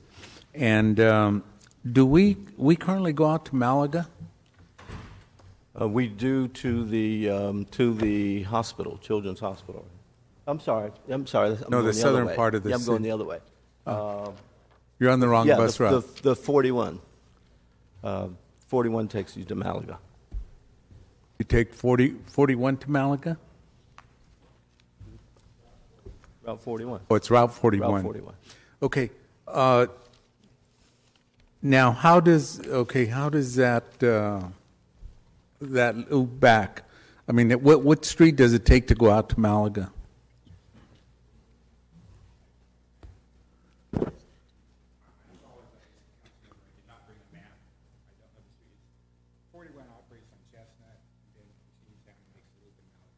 Okay, so it'll take Chestnut to go to Malaga.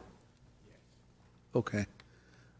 The reason I'm asking now in particular is that the one that I keep I guess bringing up each year is Jensen and Willow, which is probably a half mile east of Chestnut, and looking at that loop.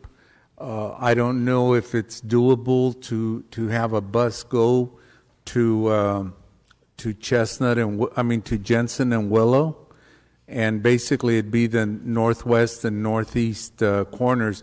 We have a mobile home park on the northeast corner. That's it's called the Willows, and it's got quite a few elderly folks there.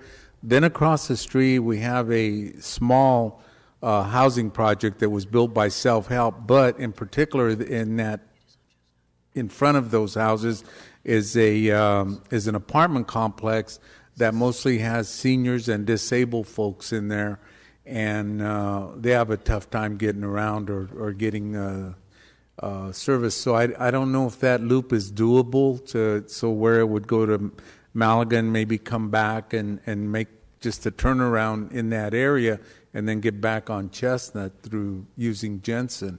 And, if you can take a look at that, I would really be, it would really be helpful for that neighborhood.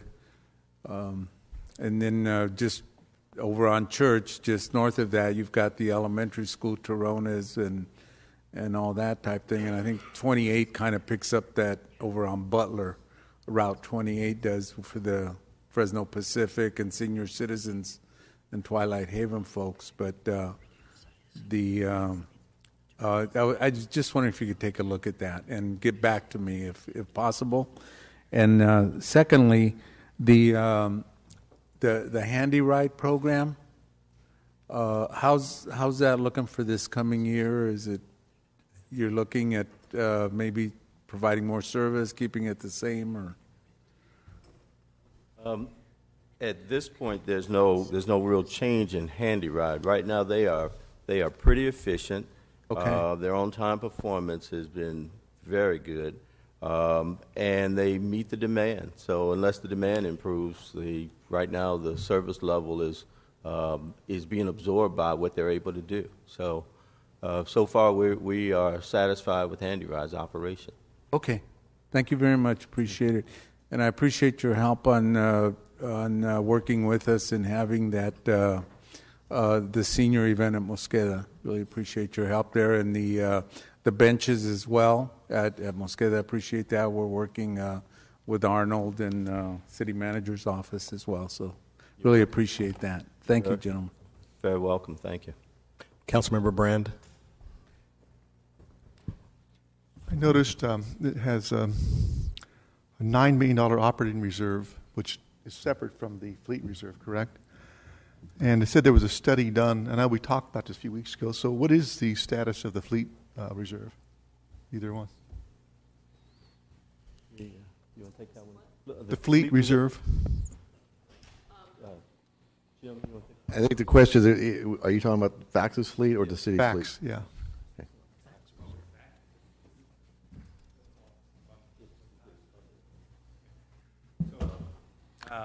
For the bus, I know, actually two questions. One is looks like there's a crossover between fleet management that covers both the vehicles and like garbage and disposal as well as the fax. Well, fax doesn't participate in the fleet reserve that fleet management administers. Fax manages their own reserve, and so we develop replacement schedules based on the funding we receive for the buses. The fleet reserve for the rest of the city is So they're two separate ones, is that what you're saying? yes. Okay. So And what is the so- status of the fax fleet? The status of fax fleet is we've actually improved the fixed route service. We've ordered, we've gone from about an average of 11-year-old buses to roughly 8 years old. We intend with the purchase of the 17 BRT buses to replace, I believe it's 8 of the existing buses, and we have another 11 on the schedule for next year. So that would take us to about an average of 7-year-old buses, which is right about where we want to be, actually. What's the fuel system going to be the same? CNG. Pardon? CNG? CNG. And the other ones have the liquefied natural gas, right? The garbage trucks run on liquid natural gas. Okay. Because I remember the conversation a few years ago, and that was, the problem was more in the garbage trucks had a real low, they were overdue by about 2 or 3 years or longer on replacement. The fund was dwindling, correct? Yes, and we are working to replace refuse trucks as part of the budget as well. We've got, how many is it, Joseph, this year? So 16 buses on order for this year, and then another 16 next year. None are 60 feet, right? Pardon me? None are 60 feet, right? No, no, no. Okay. It says that, you know, the revenues went up about $15 million, primarily, I guess, to the transportation grant and Prop, was it 1B? Okay. But it said that the fares were down 753,000. So is there a reason why is it because gas prices are going down? No, there's an interesting ridership problem. We are so over capacity at different times, and when the service was reduced, a portion of that was we just can't get enough people on some of the buses, and that's why the 15 part-time people will be so important. It will fill in those gaps, allow us to add what's called trippers. So it's where you add a bus in between your regular service. We'll be able to pick up more people, and revenue at that point should stable out and hopefully lift ridership again. Mm-hmm. So we're seeing overall the ridership has been down the last couple of years? Ridership has been down, and again, that's in a very large part because of the overcapacity issue. So it's showing that the demand is there and the ridership is there. Mm-hmm. We just don't have capacity for riders. I know it's kind of the question of basically, do you have fewer routes and longer extended hours in service, or do you have less hours and more routes, right? We had this whole discussion about a year ago, right? Right. At this point, there's a need to look at the entire system. Right. And BRT really is an opportunity for us to refashion the system completely, looking at the routes, see whether they make sense, see whether we're going to where we need to go to. And that's our larger purpose in this budget, is to prepare us for major change, not minor change, major change. Right. So we want to improve the span of control. We want to have supervisors actually out in the field to respond to issues and problems. Mm-hmm. We want to take a lot of that burden from the driver to make independent decisions to now making more of corporate decisions. The span of control right now is very, very weak. You think about it, there's a manager, there are supervisors, and then there are drivers. So it doesn't allow for any kind of career path, and again, the span of control is very weak. And what we attempt to do in this budget is to change that extremely, where we're able to make sure that we're operating efficiently and have people on the streets to ensure that. What I'm thinking is, as we have adopted the general plan, which has a primary component of the Blackstone and all the transit corridors, the BRT, which will be starting next year, correct? So, you know, and then 17. John, I know, have you guys done I know the software can really, you know, crunch down these numbers in terms of what's going to take, what's the proper way, you know, in terms of the number of buses, the number of routes, the length of time, to really boil that down. I think we can make a lot of improvements. Hey, have you done anything lately, John, on the? Yes,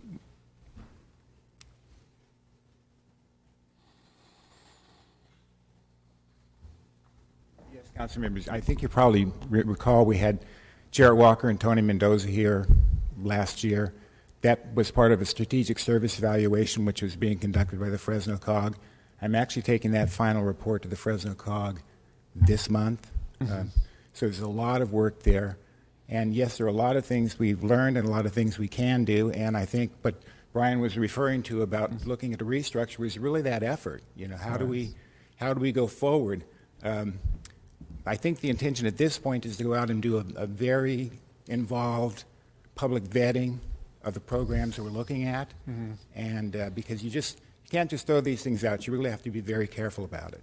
Right. But if the studies is accurate, as I believe it is, we have a great opportunity to make some significant improvements in the service. Okay, thank you. And we had a council subcommittee, right, is it still functional? We're still trying to get it up and going. Okay, all right. Well, thank you, too. I know you got here about a year ago, so you came on with all the all the BRT, general plan, and so on. So, yeah, my this hope is that we can find the best way to implement this in the most precise, cost-effective, useful. Particularly, again, everything on this general plan is tied into transit corridors and BRT and so on. So, I think it's incumbent that we find that solution. Thank you. Thank you. Thank you very much. Councilmember Brandow. Don't pull it.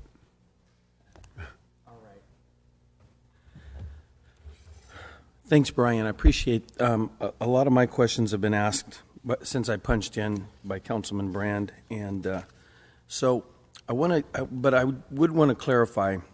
I just walked down and asked the city manager about this. So about a year ago, or a little over, maybe it was about a year ago, we had this big study done, which John just referenced, that is going to determine the best uses for monies within FACTS and transportation. And so, and this is, I think, what Lee was getting at, and the city manager kind of cleared it up with me a little bit. We're probably going to hear something about the final result of that study within 60 days. Something's going to come back before council. Is that correct? That's correct. Okay. So we'll have a chance to vet and look at all of those different options when you make that presentation. Is that correct? That's correct. Okay. Because that had a lot of my questions. A lot of us council members are thinking about a huge workshop that we did last year at the end of the study, and so we keep thinking, well, when are we going to pull the trigger on, a new approach to transportation in the city? So that's why I think you're getting pounded with different questions like this. So I'm going to save mine on that issue until that day. But my other questions are about the 15 new people. I wanted to clarify. So, and I'm looking at page B160. So we're going to, and we just talked about this a couple weeks ago, we're going to hire 15 additional part-time people. And those people are going to, you just mentioned they can get in and hit when you're over capacity on a couple routes, which is fantastic. But really one of the main things that they're going to do is they're going to satisfy this huge demand that's being placed on our current drivers, right, which will begin to bring overtime back down into a more feasible level. Is that correct? That's absolutely right. We've got a workforce where a good percentage work 6 days. There's no getting around it. The need is there. At one point, there was an issue of productivity, and our overall productivity was low. Well, we're pleased to say now workers' comp from November till now, we recovered 11,000 hours. So we're moving in the right direction on that. But again, those part-timers will do exactly what you said. They will help us in terms of reducing that 6-day, forcing the employees to work a 6-day. In addition to that, they'll also help in terms of the overcapacity issue. Right on. Okay, I think I'm good. I think I'm good for now. I'm going to reread some of these numbers and might have some more questions for you later on in the week or so. Certainly. All right. Thank you, Brian. Thank you. Councilmember Olivier. Thank you, Council President.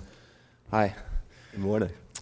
Just a couple of quick questions. I'm not sure if I caught, is FACTS going to begin implementing sweeper buses to take folks home after work in the new budget, or is there a plan to do a sweeper bus? Or no, but I kind of got where you're going in terms of the idea of expanding service. I'll tell you, at some point, we've got to take what we have and really make it solid. I'm cautious about saying, fine, let's do more, because we've got to do good with what we have and then figure out where we expand next. Well, in your experience, and for city manager as well, and I know that you and I have gone around and around for years and years on this, but would more people ride the bus to work if FACTS could take them home after work? And they wouldn't have to get rides. I'm not sure that we've proven that, and hopefully some of that may come up in the strategic services evaluation. But again, next year has to be our opportunity to look at all options to figure out really how do we maximize this service? How do we make sure that it serves people? And again, the way that I approach transportation is not from just simply moving people from A to B. It's got to be an economic development tool. It's got to be where we make sure that business is working and flowing because we are efficient in what we do and we are reliable and all those things that to help support good business. Well, I can appreciate that you view FACTS as an economic development tool, but for us, getting people from A to B is the most important thing. And I can say that very confidently. I don't think that a council member would disagree with me because we're the ones that are actually on, I mean, and you're literally on the streets with the people of the city every day, but we're the ones that are also on the streets with our constituents every day. And a complaint that we get quite often is because of a lack of a sweeper bus to take people home after work. And the swing shift folks, there are lots of them, 2 to 11s. So I would be receptive to even maybe a pilot program to see if there is a need for that, because I think that it would be, and again, I've been saying this for years, even before you got here, I think that there is a need to take our swing shift people home, and I think that they do that in other transit authorities, and I think it would be great to even explore as a pilot program a sweeper bus to take folks home. My other question is, where in the budget, or can I be, can I get the information as it relates to cleaning, rehabbing, and just P&M? Really quickly, Councilmember Willie, Yes. I just want to go back to were you making a motion for? I'm not. Okay. No, I'm not making a motion because I mean we'll trust the professionals to. I mean, I know that your heart's in it and that you want to take people home, but we can't be a tool for economic development if we can't take folks home after work. And that includes the swing shift people, the 2 to 11 people. Let me think about that for a second. But first, let me ask. I'm also concerned about the. It may sound corny or it may sound cheesy, but I know that Bruce, you know that I'm sincere when it comes to the value of the people who use your system. Your customers, I believe, should feel valued when they board our buses, and I think that they should feel valued when they get off our buses. And I know that that's sometimes challenging to provide a clean, safe environment, especially in some of the neighborhoods in our city that are economically disadvantaged. There is no question that your system and your department is the foundation upon which the city of Fresno will be built for the next several decades because of that general plan vote. It's a lot of pressure that's being put on our transit system, but that's why I think that all the more reason why you folks should have your ducks in a row. And I think that the condition of our bus stops in the city of Fresno is deplorable. And I know that it's not, I mean, you just got here, and I know that our folks have been working hard with a very limited staff and limited budget, but I think everyone in this room can agree that the condition of our bus stops is bad. And I think that sends a message to our bus riding public that you're not valued as a resident and you're not valued as a rider. And so I think that if we're going to we hear so often from this building, well, we're going to get people to leave their cars at home. And when they leave their BMW at home, and they're going to select FACTS to take them. I think that if we're trying to do two things, we're trying to provide a service that's clean and safe and efficient for people who don't have cars and they need to get around. We also have to provide a clean, safe, and efficient system for those new Mercedes-Benz owners that are soon going to leave their cars at home and opt to take public transportation downtown for work and for play.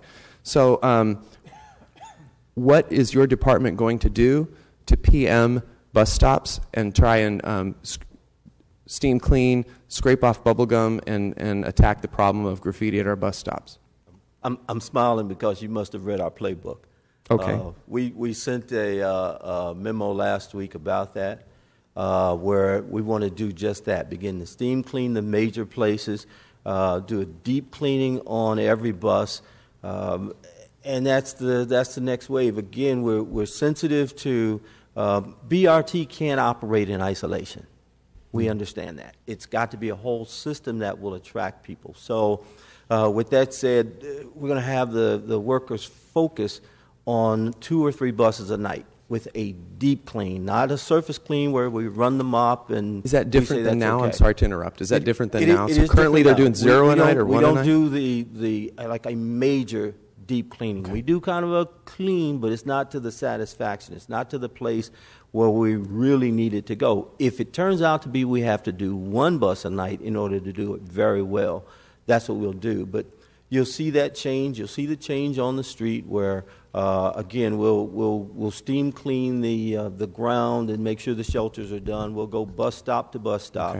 Okay. It won't happen overnight, but again, we're sensitive to kind of this relaunch, and in order to do that, we've got to come back with something better. So this is the start of that. Are you confident that you have enough resources to do this on a bigger scale? Because this body will vote to give you the tools that you need to do this on a grand scale and make it happen, because I know that everyone here is sincere that we want to have clean and safe bus stops. So, I mean, you're pretty confident that you have the resources that you need, and there's nothing else we can do, go get grants or something for you? No, I'm sure.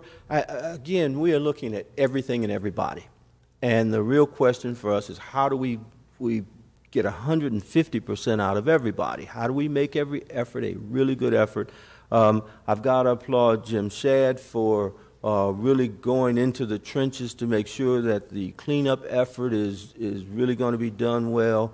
We were using we had some additional labor that we kind of negotiated with.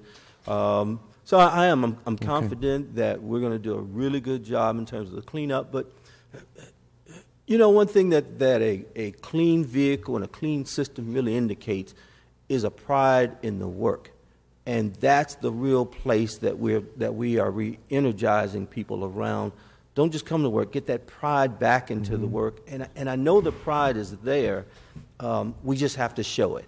And that's where we are right now, is kind of re-energizing people to show it. Well, thank you. We're very happy to have you here, and we're very happy to support our transit system, because I realize how important it is to our community. I was thinking about it, and I'll make a motion, and I don't know how you wanted to handle it, department head and city manager, but I think that the motion I would like to make is, can you develop some kind of pilot program to explore a sweeper bus? So I guess my motion would be to instruct staff to develop pilot program for trial sweeper bus, maybe on 1 route or 2 routes or something, to take folks home late at night. See if anybody rides it, and if they don't, well, then we know. But it would be to instruct FACTS staff to develop sweeper bus program, identify a route or several that could use it. If I could encourage the strategic service evaluation, embrace a number of elements, and I'm sure that's one that it embraced. And if we can hold off on that until it comes back and then see the full scope, they kind of give the what fors and the whys in their evaluation. What's the time period that we'll receive that? 60 days. 60 days. Okay. Well, what I will do is I will make that motion, and then how can we work that to vote on this motion? Can I ask vote and then have it? Can I ask a question on behalf of Councilmember Olivier? I'm wondering if since we're only 60 days away, if there's enough work that's been completed that we can at least talk about that item that Councilmember Olivier is talking about, so we may be able to figure out how best to frame some work around it. Do you think there's enough work done around that issue already? Yeah. So what I'm wondering is if we move forward with your motion, but at the same time, we may be able to bring that back even a little bit later in the budget hearings to talk about it? Yes.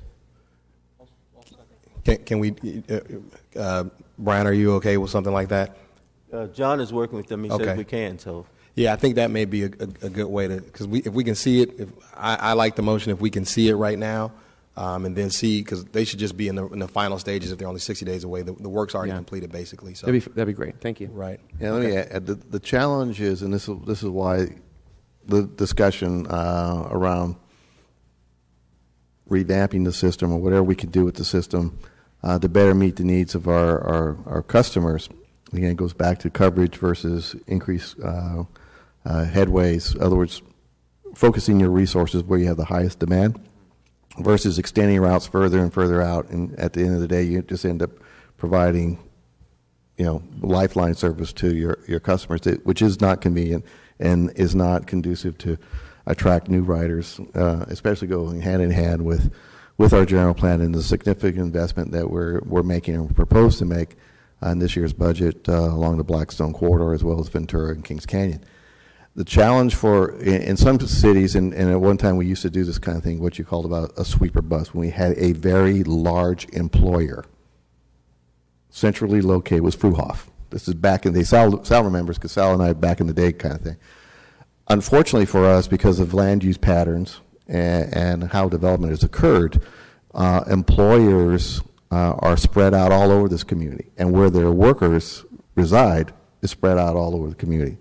So we've done some origin and destination analysis, but I will tell you a sweeper bus is somewhat challenged in that because people work in so many different places and live in so many different places, the only real way to try to provide that kind of service is just to a great part run the existing system later. Is there a way that we can identify potentially routes that use it? Because am I correct in assuming that the swing shift folks that take fax to work have to get a ride home? And I'm assuming if they're getting off at 11 or 12 o'clock, yes. But the question is what route takes them there and what route takes them home? Can that be determined? And we have determined it, and that's you can take a shotgun to the city of Fresno map. They're all over. And they're all over the place. That's why I said, in order to try to meet that need, you're essentially looking at running the system for another couple of hours. And if we ran fax 2 more hours, would cost tens of millions of dollars. Well, it wouldn't be tens of millions of dollars, but I think extending night service would probably be a $300,000 or $400,000. We'd get you the number, and that would be something I would suggest that we take up when we deal with this in 60 days. Because in this case, now I'm on board too that this is an economic development Department of Economic Development. Because if we're taking our working families home from providers home from work off that swing shift, then and I would suggest that we discuss this, because what is missing is the other side is that you make that kind of investment in providing that versus making an investment which increases service levels during the course of the day when you have your highest demand. If the goal is to try to increase ridership and fare box revenue, there are competing priorities, and these are just 2 of them. Okay. Thanks. And I appreciate all that you've done for our riders. I appreciate you have to do more with less. I appreciate what you're trying to do is move these thousands of people around this huge city every day. So I thank you for everything that you do. And don't, please don't misconstrue my comments and observations as being hostile to your mission, because I know that you're really trying. Thank you. Thank you. And let me add, what you're saying, Councilmember, resonates with Brian and as well with the rest of the staff. Brian and I have had conversations with regard to the overall condition of the bus stops. There is a significant investment and opportunity in grant funding that they already have. You will be seeing changes in the condition of our bus stops. You will also see changes in and around downtown. We talk a lot about BRT. But what we haven't talked about, and it's part of the capital plan, is all the shelters at A and B shelter downtown. The technical term I use, we're just basically going to scrape the site, right, and we're putting in all new pasture amenities there. And no, we also have, they just did a contract that allows them to go out and buy shelters now and replace those shelters on a timely basis. They do have a shelf life, and they need to be replaced on a timely basis. And as Brian indicated, a thorough, deep cleaning of each of these sites based on the high ridership numbers that they can easily generate from the data that they collect. But we absolutely agree that you cannot entice or increase ridership if there isn't a feeling of security that comes with that, which is, again, why FACTS is funding 4 additional police officers who will focus solely on Blackstone Avenue. That's in addition to the 2 officers we're getting from Fresno Unified. You have 6 officers whose sole purpose in life is to focus on the Blackstone-Manchester corridor. And so we believe in order for BRT and the general plan to work, we have to change that built environment, and improving where passengers wait for buses is part of that strategy. very pleased with that. Thank you. All right, Councilmember, so wait a minute, let me confirm. Councilmember Olivier, did you want to make a motion or no? What's your pleasure at this point? Well, I made a motion. I got a second, right? Okay. What was that motion? Well, you wanted to add a sweeper service. You wanted to It was a add motion to explore the addition. A pilot, yeah, you wanted to do a pilot program. Sure. The thought was we would at least look at some of the work that had been done around that issue. Right. Prior to budget being over, if you wanted to further that discussion. Do you still want to keep that motion on the floor? I think that. Well, I would hate to have us vote on something and expect vote on something, have staff do something, and then not. Would you like to withdraw it? Withdraw your motion? You know, I can make motions up until we're done with this process. So let me refine this. Maybe lean over to city manager here, and maybe we'll get somewhere. Maybe we won't. But yes, at this time, I'll withdraw it. Okay, very good. Councilmember Quintero. A couple of quick things that I failed to ask you, Brian. One is, I think it was last year or earlier this year, with the help of city manager's office, we were able to install some solar lights on a couple of the bus stops in southeast Fresno, and they've been really effective and helpful. Would we be able to maybe get a real quick report as to, the effectiveness or cost of having more of those installed on the canopies of the bus stops where we have the greatest ridership, and also a list of where we currently have them? Sure. And then the other question I have is, do you have, and maybe it was in your playbook, making the bus stops or the buses, a little bit more secure? I mean, we've had a few problems at some of the bus stops and that type of thing with altercations and that type of thing. So, I mean, there's nothing you can do to stop that, but I mean, just in terms of security cameras or that type of thing, if you can kind of tell us what the plan is.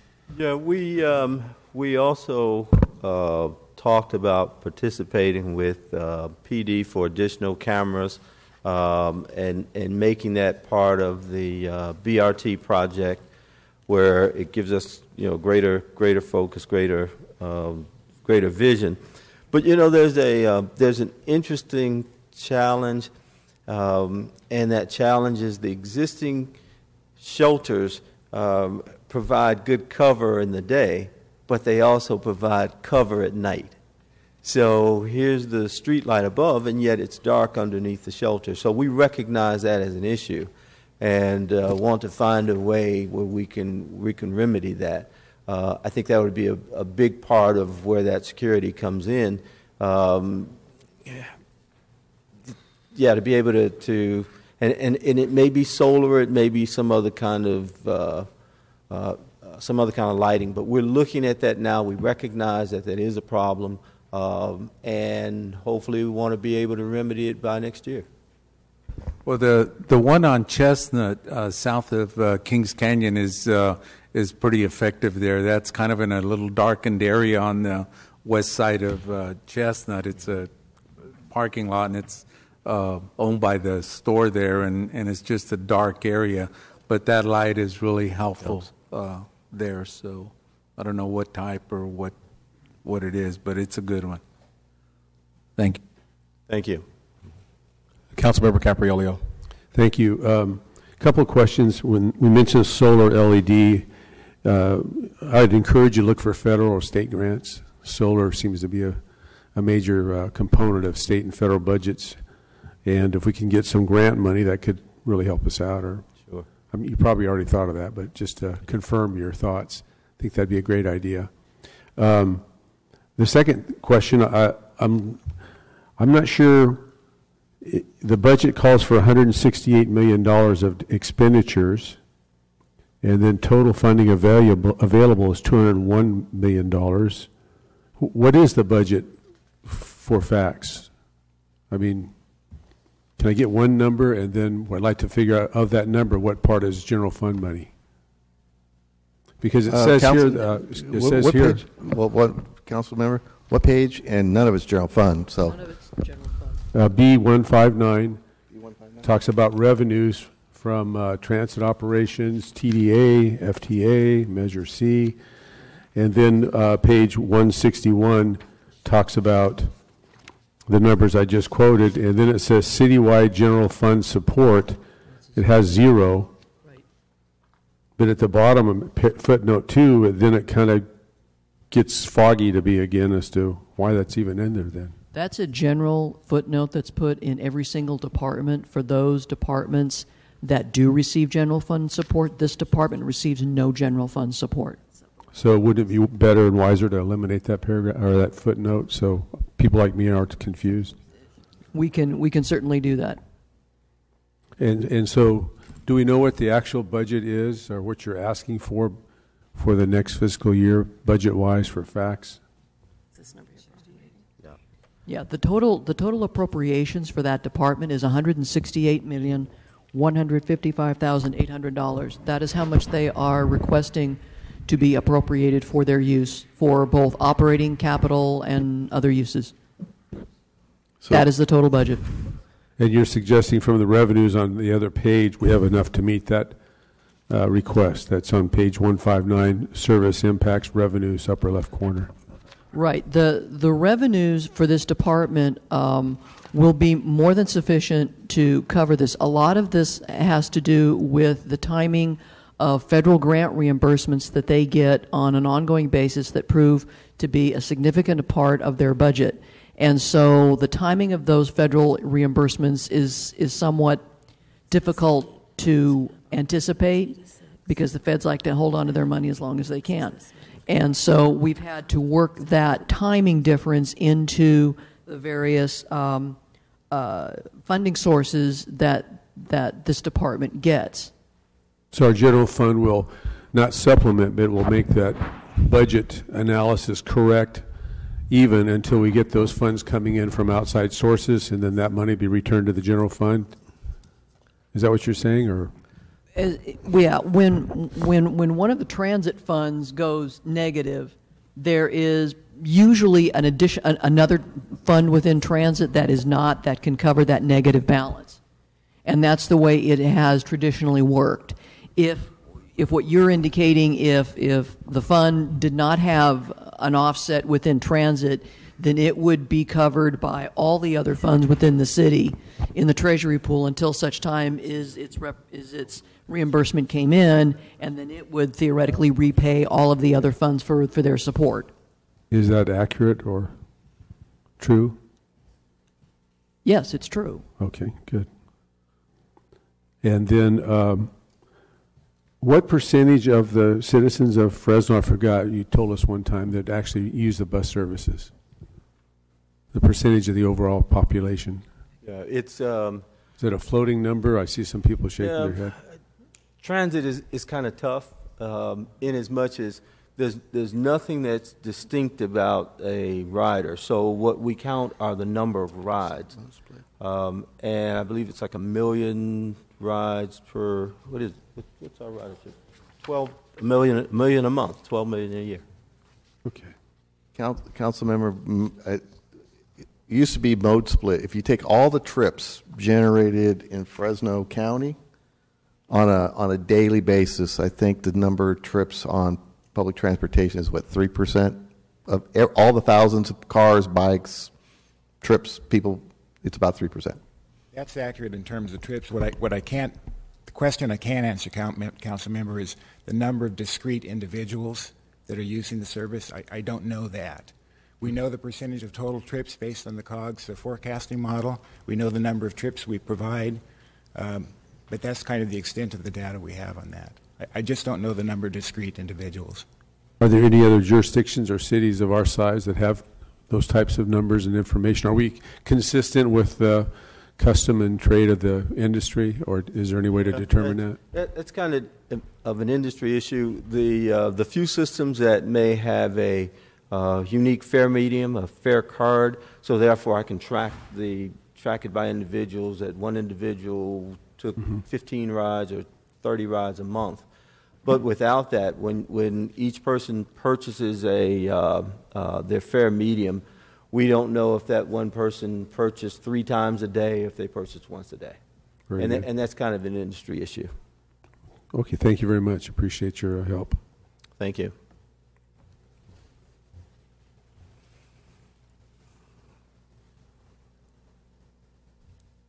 Councilmember, do you still want to ask? Councilmember Soria. So just have a couple questions. One, specifically regarding the Shaw Avenue service enhancement. I know that there's a note made that the department is pursuing the CMAQ grant funds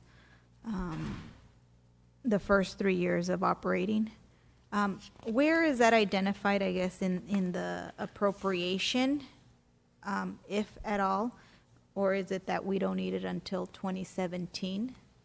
I'm sorry, I didn't hear what you asked for. On the Shaw Avenue surface enhancement line, I'm just trying to figure out where the funding is appropriated in the budget, or is it that we don't need the funding until 2017? That's absolutely right. Okay. That's right.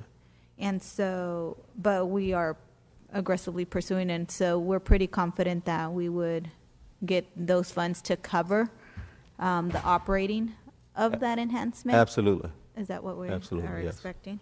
When do we know if we receive it? What's the time frame for that? Right.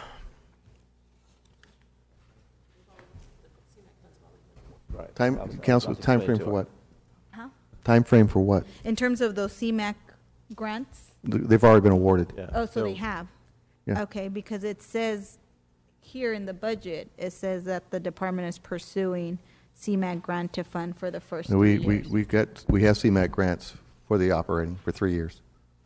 So we've already been awarded those funds? Right. Okay, It's well, a- it wasn't clear on the budget. Okay, That's yes. why I was asking for Yeah, it was before clarification. Brian's time, so that may, we pursued those grants just before Brian got here. Okay, so, and we have those funds reserved to begin? Yes. For 2017? Yeah, the challenge is equipment. We don't have enough equipment to do this and BRT and everything else, so we're waiting for equipment. We have to order additional buses. So is that set aside? It's in their To- capital budget, future capital, the requirements I guess that's contract. what I was trying to figure out, where here? It'll be in the 2017 budget. So we don't show it anywhere that we're carrying it along? That's my question. No, because it hasn't been appropriated. So when we have been issued funds, even if it's future, we don't keep track of them here anywhere in the budget? I'm just curious as to how we track those funds. I can take a stab at it. Well, they are usually, if they are budgeted by the department in their capital program, then the capital program should show their expenditure in that future year. We do not approve those appropriations because we only approve the current year budget. We do one budget year. We don't do a 2-year budget. And so those funds may very well show up, and I would have to look in the capital section of the budget for transportation. So it's that typical generally that even though we have been awarded those funds, but they are not going to be appropriated until the next budget, that we don't put it anywhere within our current budget? I'm just trying to make sure that I know. Right. For No. future, so that I know where these funds, and if we're We carrying don't them generally actually show it because we focus on the current year budget because that is what the council is deliberating and that is what they will pass because you can't or we don't pass 2-year budgets. Some municipalities do, but we don't. So you can only vote on the FY16 budget. And so that's what we emphasize when we build the book and when we build the numbers. Now, as far as monies that may be dedicated to capital projects in the 5-year capital project, those are contained within the capital section of the book. And so I might peruse the capital section or the capital summary of the book to try and see whether or not those funds are identified as being planned to be spent in FY17. Okay. Okay? But They're not contained in the current discussion because we talk about what we are going to be spending now in the current discussion. If obviously if council wants to talk about funding in future years, that's obviously you can do that, but that's why it's not in the B sections of the book or the departmental narrative, because the departmental narrative focuses strictly on the budget that we are about ready to begin. Correct. And which is fine. The only thing is that if you're telling me that these monies have been already awarded, it would have been nice to at least make a note of that so that so that it's on record in our budget, and we know and we can look back. That's just a suggestion. Okay. And, forgive me, I'm very new at this. This is my first budget, and so I'm trying to understand how it works. If we've already been awarded grant money for future, I'm trying to figure out where it's placed in here. And so that was essentially my question. No, it's a very good question because FACTS is very unique. Other than maybe the airports, all of our other departments, when they're receiving federal funds, they're for capital. FACTS and again, maybe the airports is unique in that they actually receive federal dollars to cover operating expenses as well.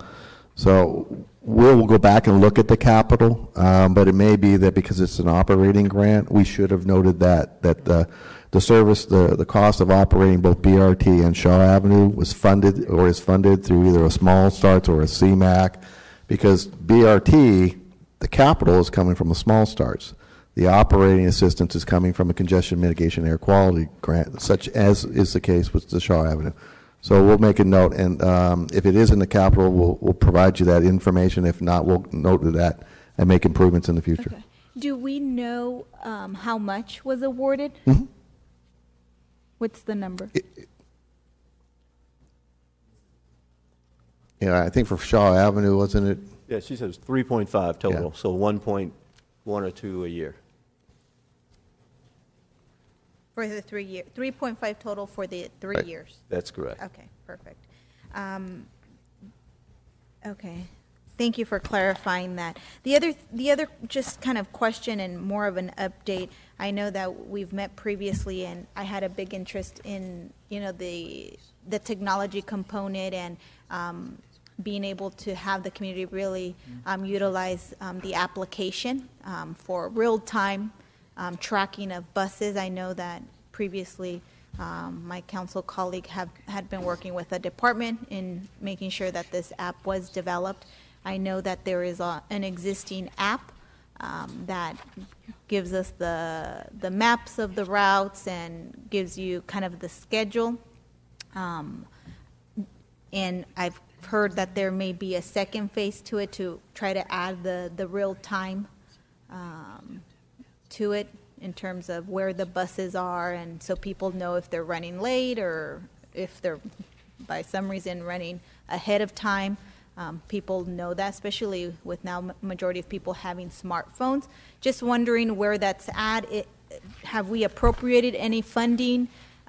Do we need any additional funding to make that happen? I just think that, in being in 2015, our city should be, in line with technology, and I think that that's going to not only could improve the access to people, but people really knowing in terms of times of the buses. And so just wanted to get an update. Do we need any funds for that? How can we improve? The app is ready, and the app was developed in concert with students from Fresno State. It's ready. It's just a matter of coming up with a secure environment, working with ISD to make sure that the firewall would not be breached. As soon as they conquer that issue, we're ready to operate. Okay. Yeah, I actually downloaded the application on my phone, but it's just, again, very, just the time schedule. So if you could give me a report, in terms of time frame. There's a number of metro cities throughout the country that have been on this for years, I know that in my time that I spent in D.C. and even in San Francisco and in New York, they've been on this for a long time. So I would like to see us get there sooner than later. So if you can provide me an update in terms of where we're at and how long that will take, that would be great. We are anxious for it also. So as soon as the ISD can work out the firewall issue, we're moving forward. But we're ready for it. It's Okay, just so then I'll ask ISD next. Or Bruce, do you know in terms of the issue with security and being able to continue the ball rolling in terms of the work that has been done by some of my colleagues on this issue? I'll follow up with ISD. I haven't been tracking this particular app. I've been working on another one. So let me follow up with ISD and find out where it is. I think it's because this is a middleware and the platform that we use from the Department for Real Time, and we've been using real time since the 90s. There may be some proprietary issues as well as security issues, but let me follow up and I'll get you an email back. Perfect. Thank you. That is it. Thank you so much. Thank you. All right.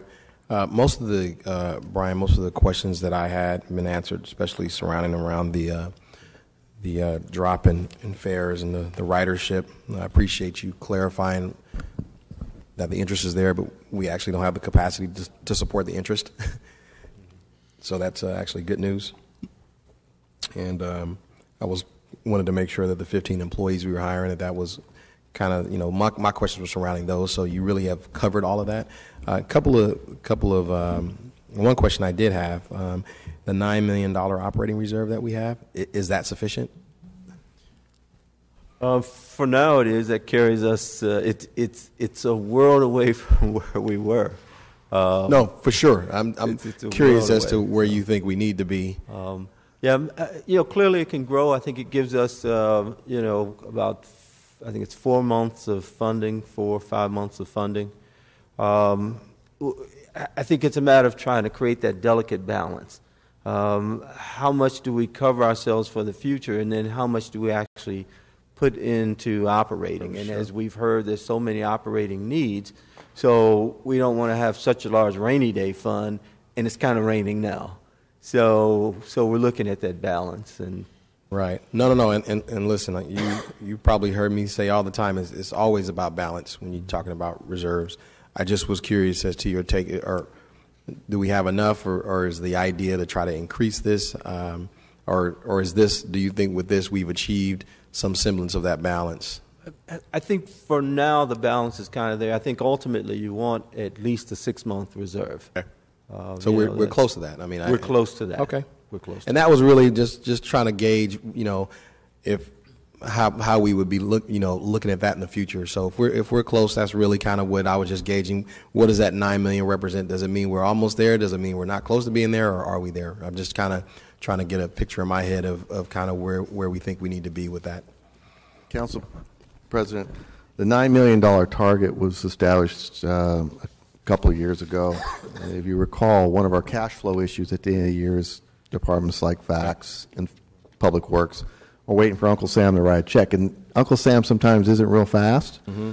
So the $9 million represents about the annual operating assistance that comes from the FTA. So the good news is they've got a $9 million reserve. So this year we won't have to be reaching into the general fund at the end of the year for cash flow purposes to cover payroll plus the $9 million because the check's in the mail, wink, wink. So we can certainly look at moving that. That represents about a 25% reserve, which is, given where they were 2-3 years ago, which was a negative fund balance.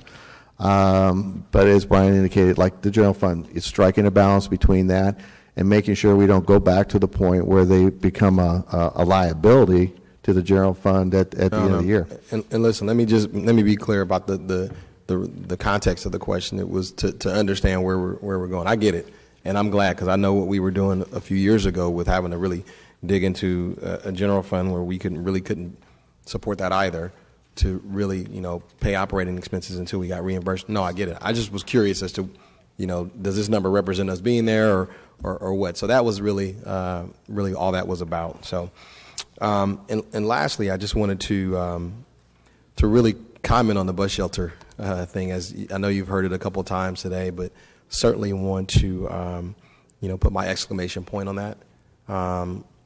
We have a lot of rundown shelters in my district. We have them throughout the city, so not that my district in that sense is any worse off than any other district, but I'm just wondering, do we have the sufficient funding to maintain our bus shelters, in your opinion? Again, it's that balance issue, and it appears that we do. It appears that I think a large part of it is going to be effort and how we apply people. The plan right now is to, take our time and not just try to do so much at once.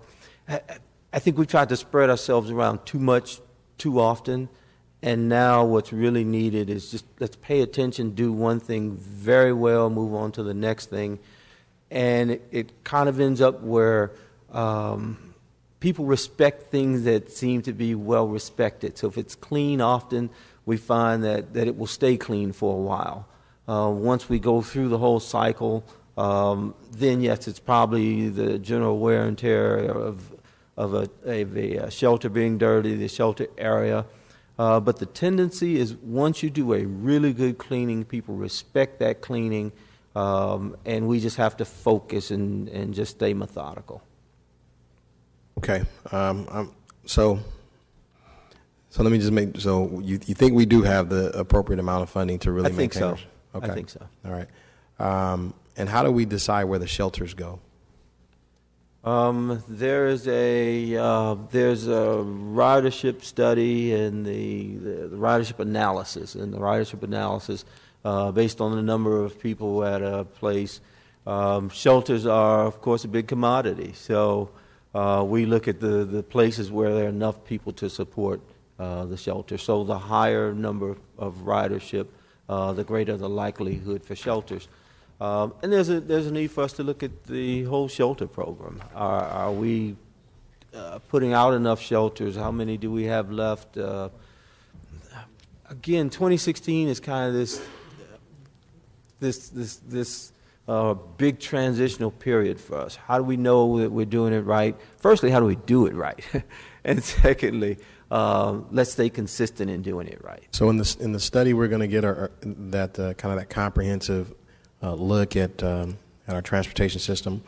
Are we going to have the shelter study included in there? Are we going to have those thresholds that for ridership that really demand a shelter? We're going to have that as included in this study. Yes, absolutely. All right. I'm going to. I think for the.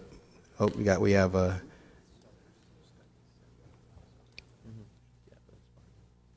Okay. What's the name of the current study that we're doing? The service evaluation now, and Jim just wanted to make sure that we clarified it. The shelter evaluation is a kind of an ongoing component.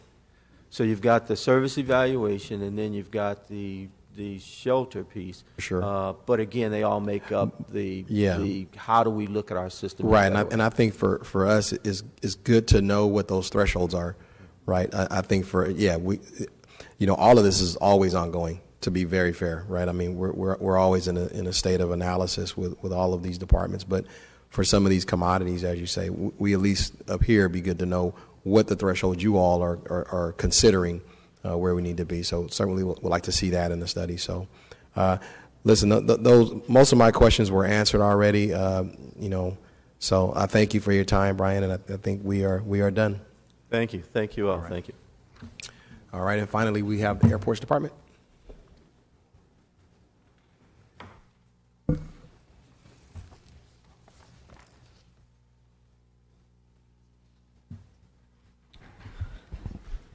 Right. Airports Department starts on B45. It is an enterprise department. Its total appropriations for next year are $35.6 million. The main sources of revenue for the Airports Department are generated from the fees from Fresno Yosemite International Airport and Chandler Executive Airport. They also receive funding from Measure C and from federal grant funds.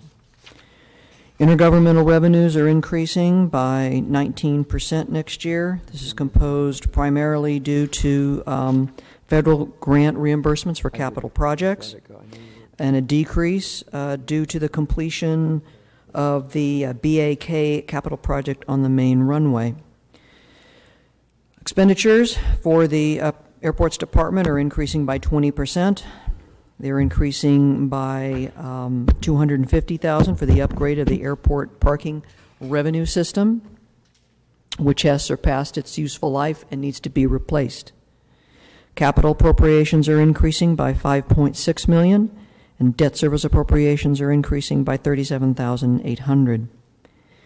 The increases in capital appropriations are primarily due to the anticipated receipt of federal funding to continue the rehabilitation of the commercial aviation apron on the west side of FYI's concourse. The GAP settlement is also funded. They will receive a transfer from the general fund of $839,000 in 2016. The full payoff, as I mentioned earlier, will come in FY17. Their only staffing impact is the conversion of a management analyst to an airport's marketing and public relations coordinator, which actually occurred during FY15. This conversion was intended to more accurately align the position title with the functions that it now performs. That concludes my airport presentation, and I believe that the airport director is available should you have any further questions. Councilmember Soria.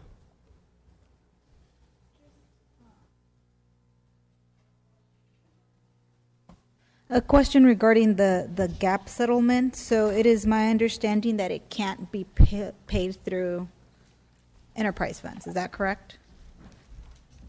Yes, that's correct. That's yes, correct. That's correct. Okay. So I'm just wondering in terms of how we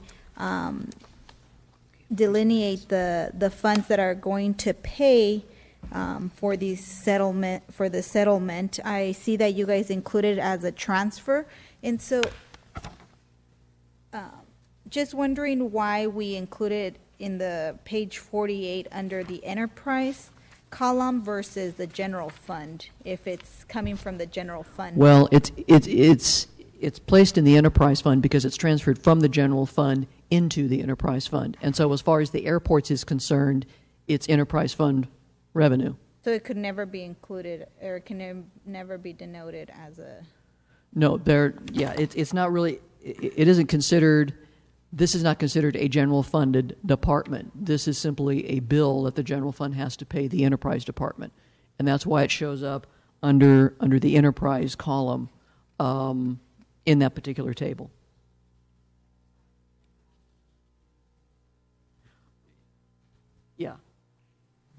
Yeah, the other side of the transaction is a transfer out of the general fund that is shown in the general fund. Yeah, I did. Well, okay. I'm just, to make it easier, I guess it would just be, I know that you guys don't make a note of it, but I think, I don't know if, well, never mind. It's fine. I just wanted to ask that question, sorry, to just for clarification. And I think that was it. Thank you. Councilmember Capriello. Thank you, Kevin. Fantastic job once again. Really appreciate you and your team and the good things you do for, and I'm proud to say that the airport's located in the 4th District of the city of Fresno. So fantastic. Keep up the good work. I like the way you analyze and have come to some conclusions here. And I also want to congratulate you and commend you for it says here, FYI continues to host honor flights from the San Joaquin Valley. I think I've been there about every time they've come home from that flight, and it's a moving, emotional situation for these World War II veterans. And I'm so glad we're hosting that, and we'll continue to do so. I believe you will do that. Yeah, and thank you for the comments. In fact, the honor flight is once again coming back to our airport next week. And so we're excited about that event, and we anticipate great participation. Seems like there's a huge crowd, and it gives you chills to be there and see these men and women that have served our country so long ago, and our original, at least World War II freedom fighters. And it moves me every time, so I will be there again. So thanks again for all you do for the 4th District and the city of Fresno. Thank you. Councilmember Brand. Hi, Kevin. The last time we spoke, I think you said that the actual number of flights in and out is increased over the last 2 or 3 years. Is that correct? The number of flights actually has decreased a little bit, but the number of seats in our market has increased substantially. So more people are using the airport. Well, a combination of two things. One, larger aircraft are being utilized out of our market, which is that we see that trend continuing into the next year, which brings more seats. Although sometimes they will reduce frequency and increase the seats, and there'll be a status quo. And then the load factor, the number of people on the planes, is higher. It's up around 90% for our airport, higher than the average. Although the average is pretty high nationwide, it's like 85 or so percent. You think about 90% full planes. It's more than full during summer times and holiday times, and as you know, every seat is taken, and it's under 90% obviously during the off season. So the combination of more people flying, filling the seats. In fact, the added seats we've had in our markets during this last year, and one of the comments I get back from the airlines is, sometimes we get nervous about changing aircraft to a larger aircraft, more seats, or adding, for example, this last year we got a third flight to Seattle. Now there's 3 a day. That's a 50% increase in seats, and they usually see a drop in the load factor on the aircraft, but they didn't see that. In fact, I met with Alaska Airlines last week, and it's still, even with that third flight, 90% full, which is really unheard of in this business. So yeah, more people are flying. Every seat that the airline puts into our market, they're filling. Okay, I know back about 3 years ago at the peak of that recession, a lot of airlines were really making dramatic cutbacks. Certain cities, like San Luis Obispo, lost their airport for a while. So that's been reversed. Any chance that we'll ever pick up like the direct flight to Honolulu or flights like that? We're not seeing that on the horizon.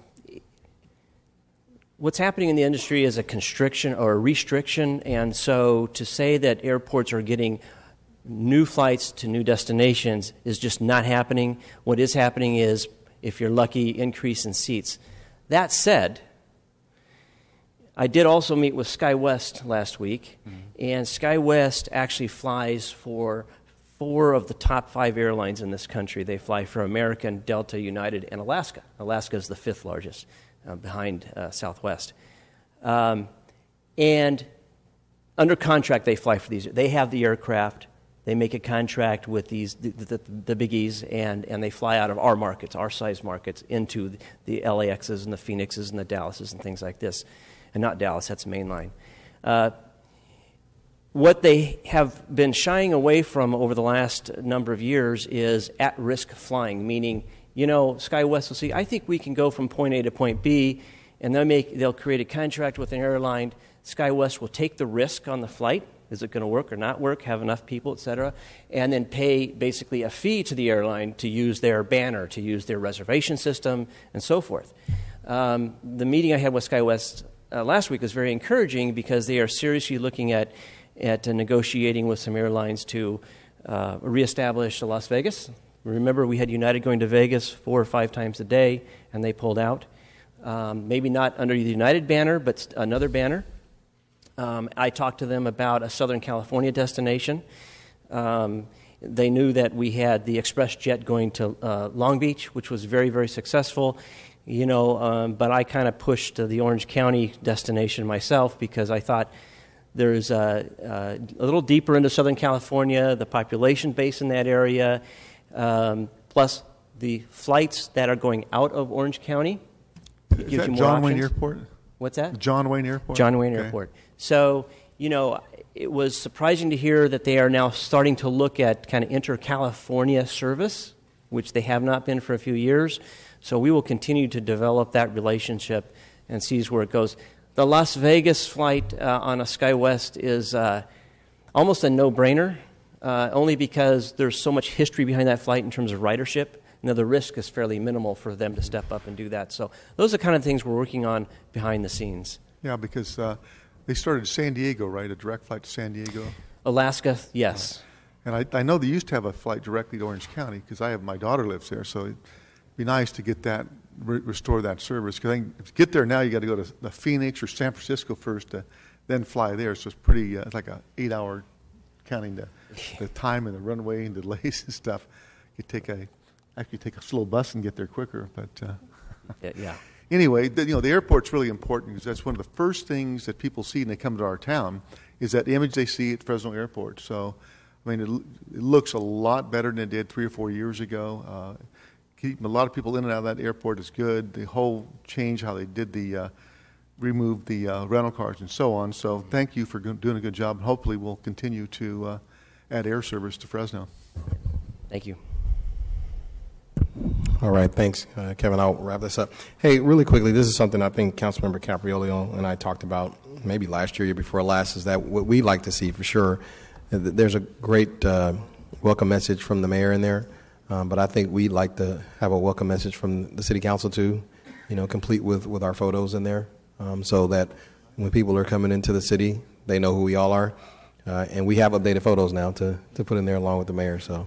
I don't think that's a prohibitive budget item, so hopefully we can get a description of the city council along with the mayor in there. And we can certainly do that. I mean, obviously we have the overhead speakers. We also have our video wall, which is really a PSA opportunity.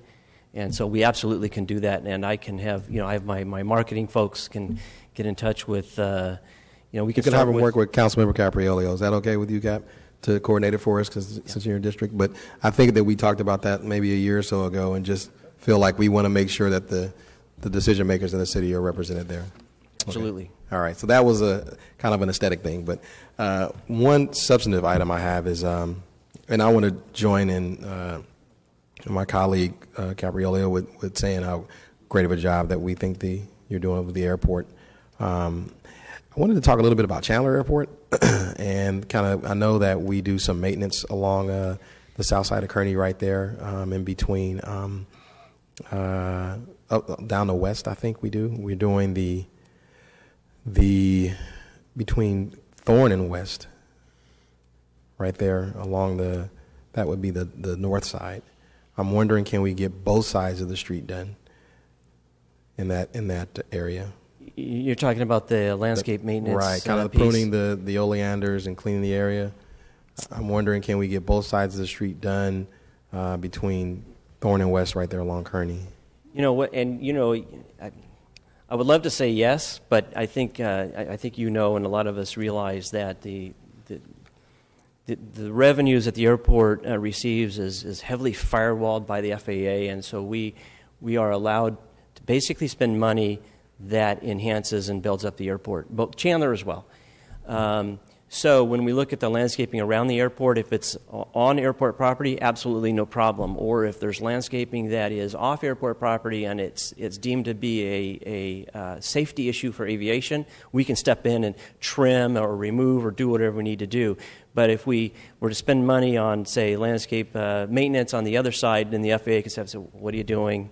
You're not allowed to spend your revenue, those kinds of things. So it's a challenge from our end as well to extend it out that far. So we certainly do what we can do within the environment of the airport. But I understand what you're saying and appreciate the comments, but sometimes all of our hands are tied. All right. Those wrap up my questions. So, go ahead, Sal. Very, very quickly, the international flight, the one to Guadalajara, I shouldn't say international, but how's that going? It's going fantastic. In fact, also last week I met with Volaris Airlines. The meeting I was at didn't have Aeromexico, but it had Volaris, and they're very, very happy with the flight. In fact, they just recently reconfigured their aircraft to go from 174 seats to 179 seats. Last night there was 184. A lot of lap kids. These flights are absolutely full. Their priority, and we talked to them about other destinations in Mexico. Not so much the beach destinations. There isn't quite the volume of people wanting to go to the beach destinations, although they can transfer through Guadalajara. But other destinations in Mexico, and they understood that. They know what their market is, but their focus is to put as many seats they can into the Guadalajara market. And they are already planning on some additional flights later this year, in other words, 2 a night, depending on bookings and time of year. So very happy, very excited.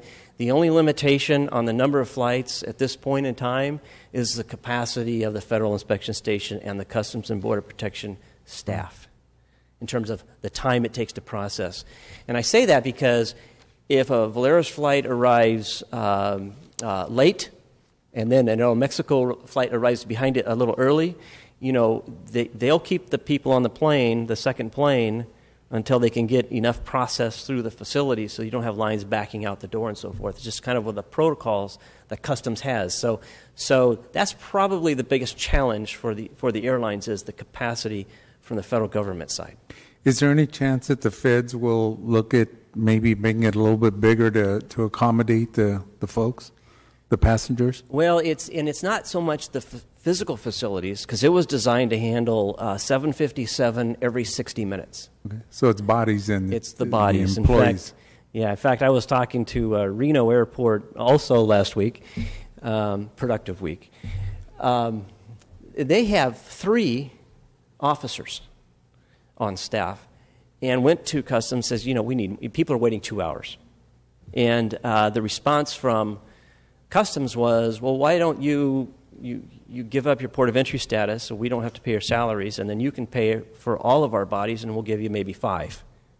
So they, they're every dollar opportunity they see to save, they're going to try and grab that opportunity, because Reno's going, what?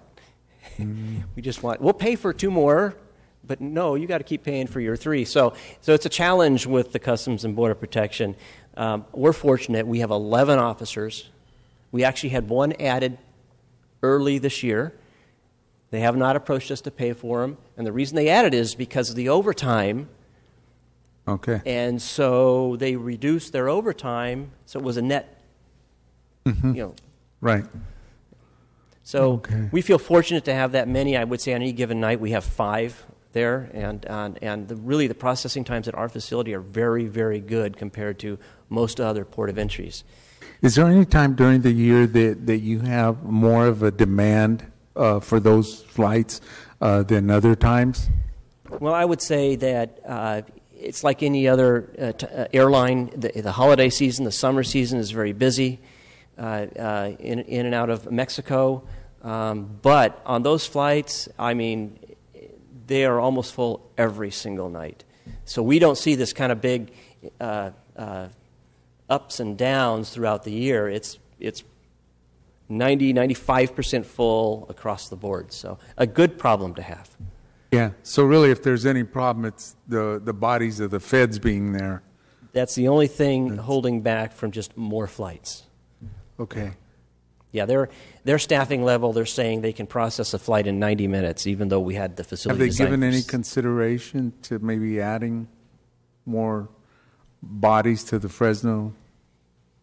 Even if we went to Customs and Border Protection and we said, we'll pay for another body, they don't have the body. Okay. It would have to come from San Francisco, and coming out of San Francisco, they would never release a body out of San Francisco because their wait times are not as good, they're longer than ours by a lot. Yeah. So it's a tug of war for them to balance those resources throughout this area. It's Sacramento, Oakland, San Francisco, Fresno, Reno, that kind of Northern California region is where they serve out of. Okay. Thank you. Appreciate it. All right, that will conclude the staff presentations of budget hearings today. I want to open it up to the public. Were there any members of the public that would like to comment on any of the budget hearings today? All right, come on down, George.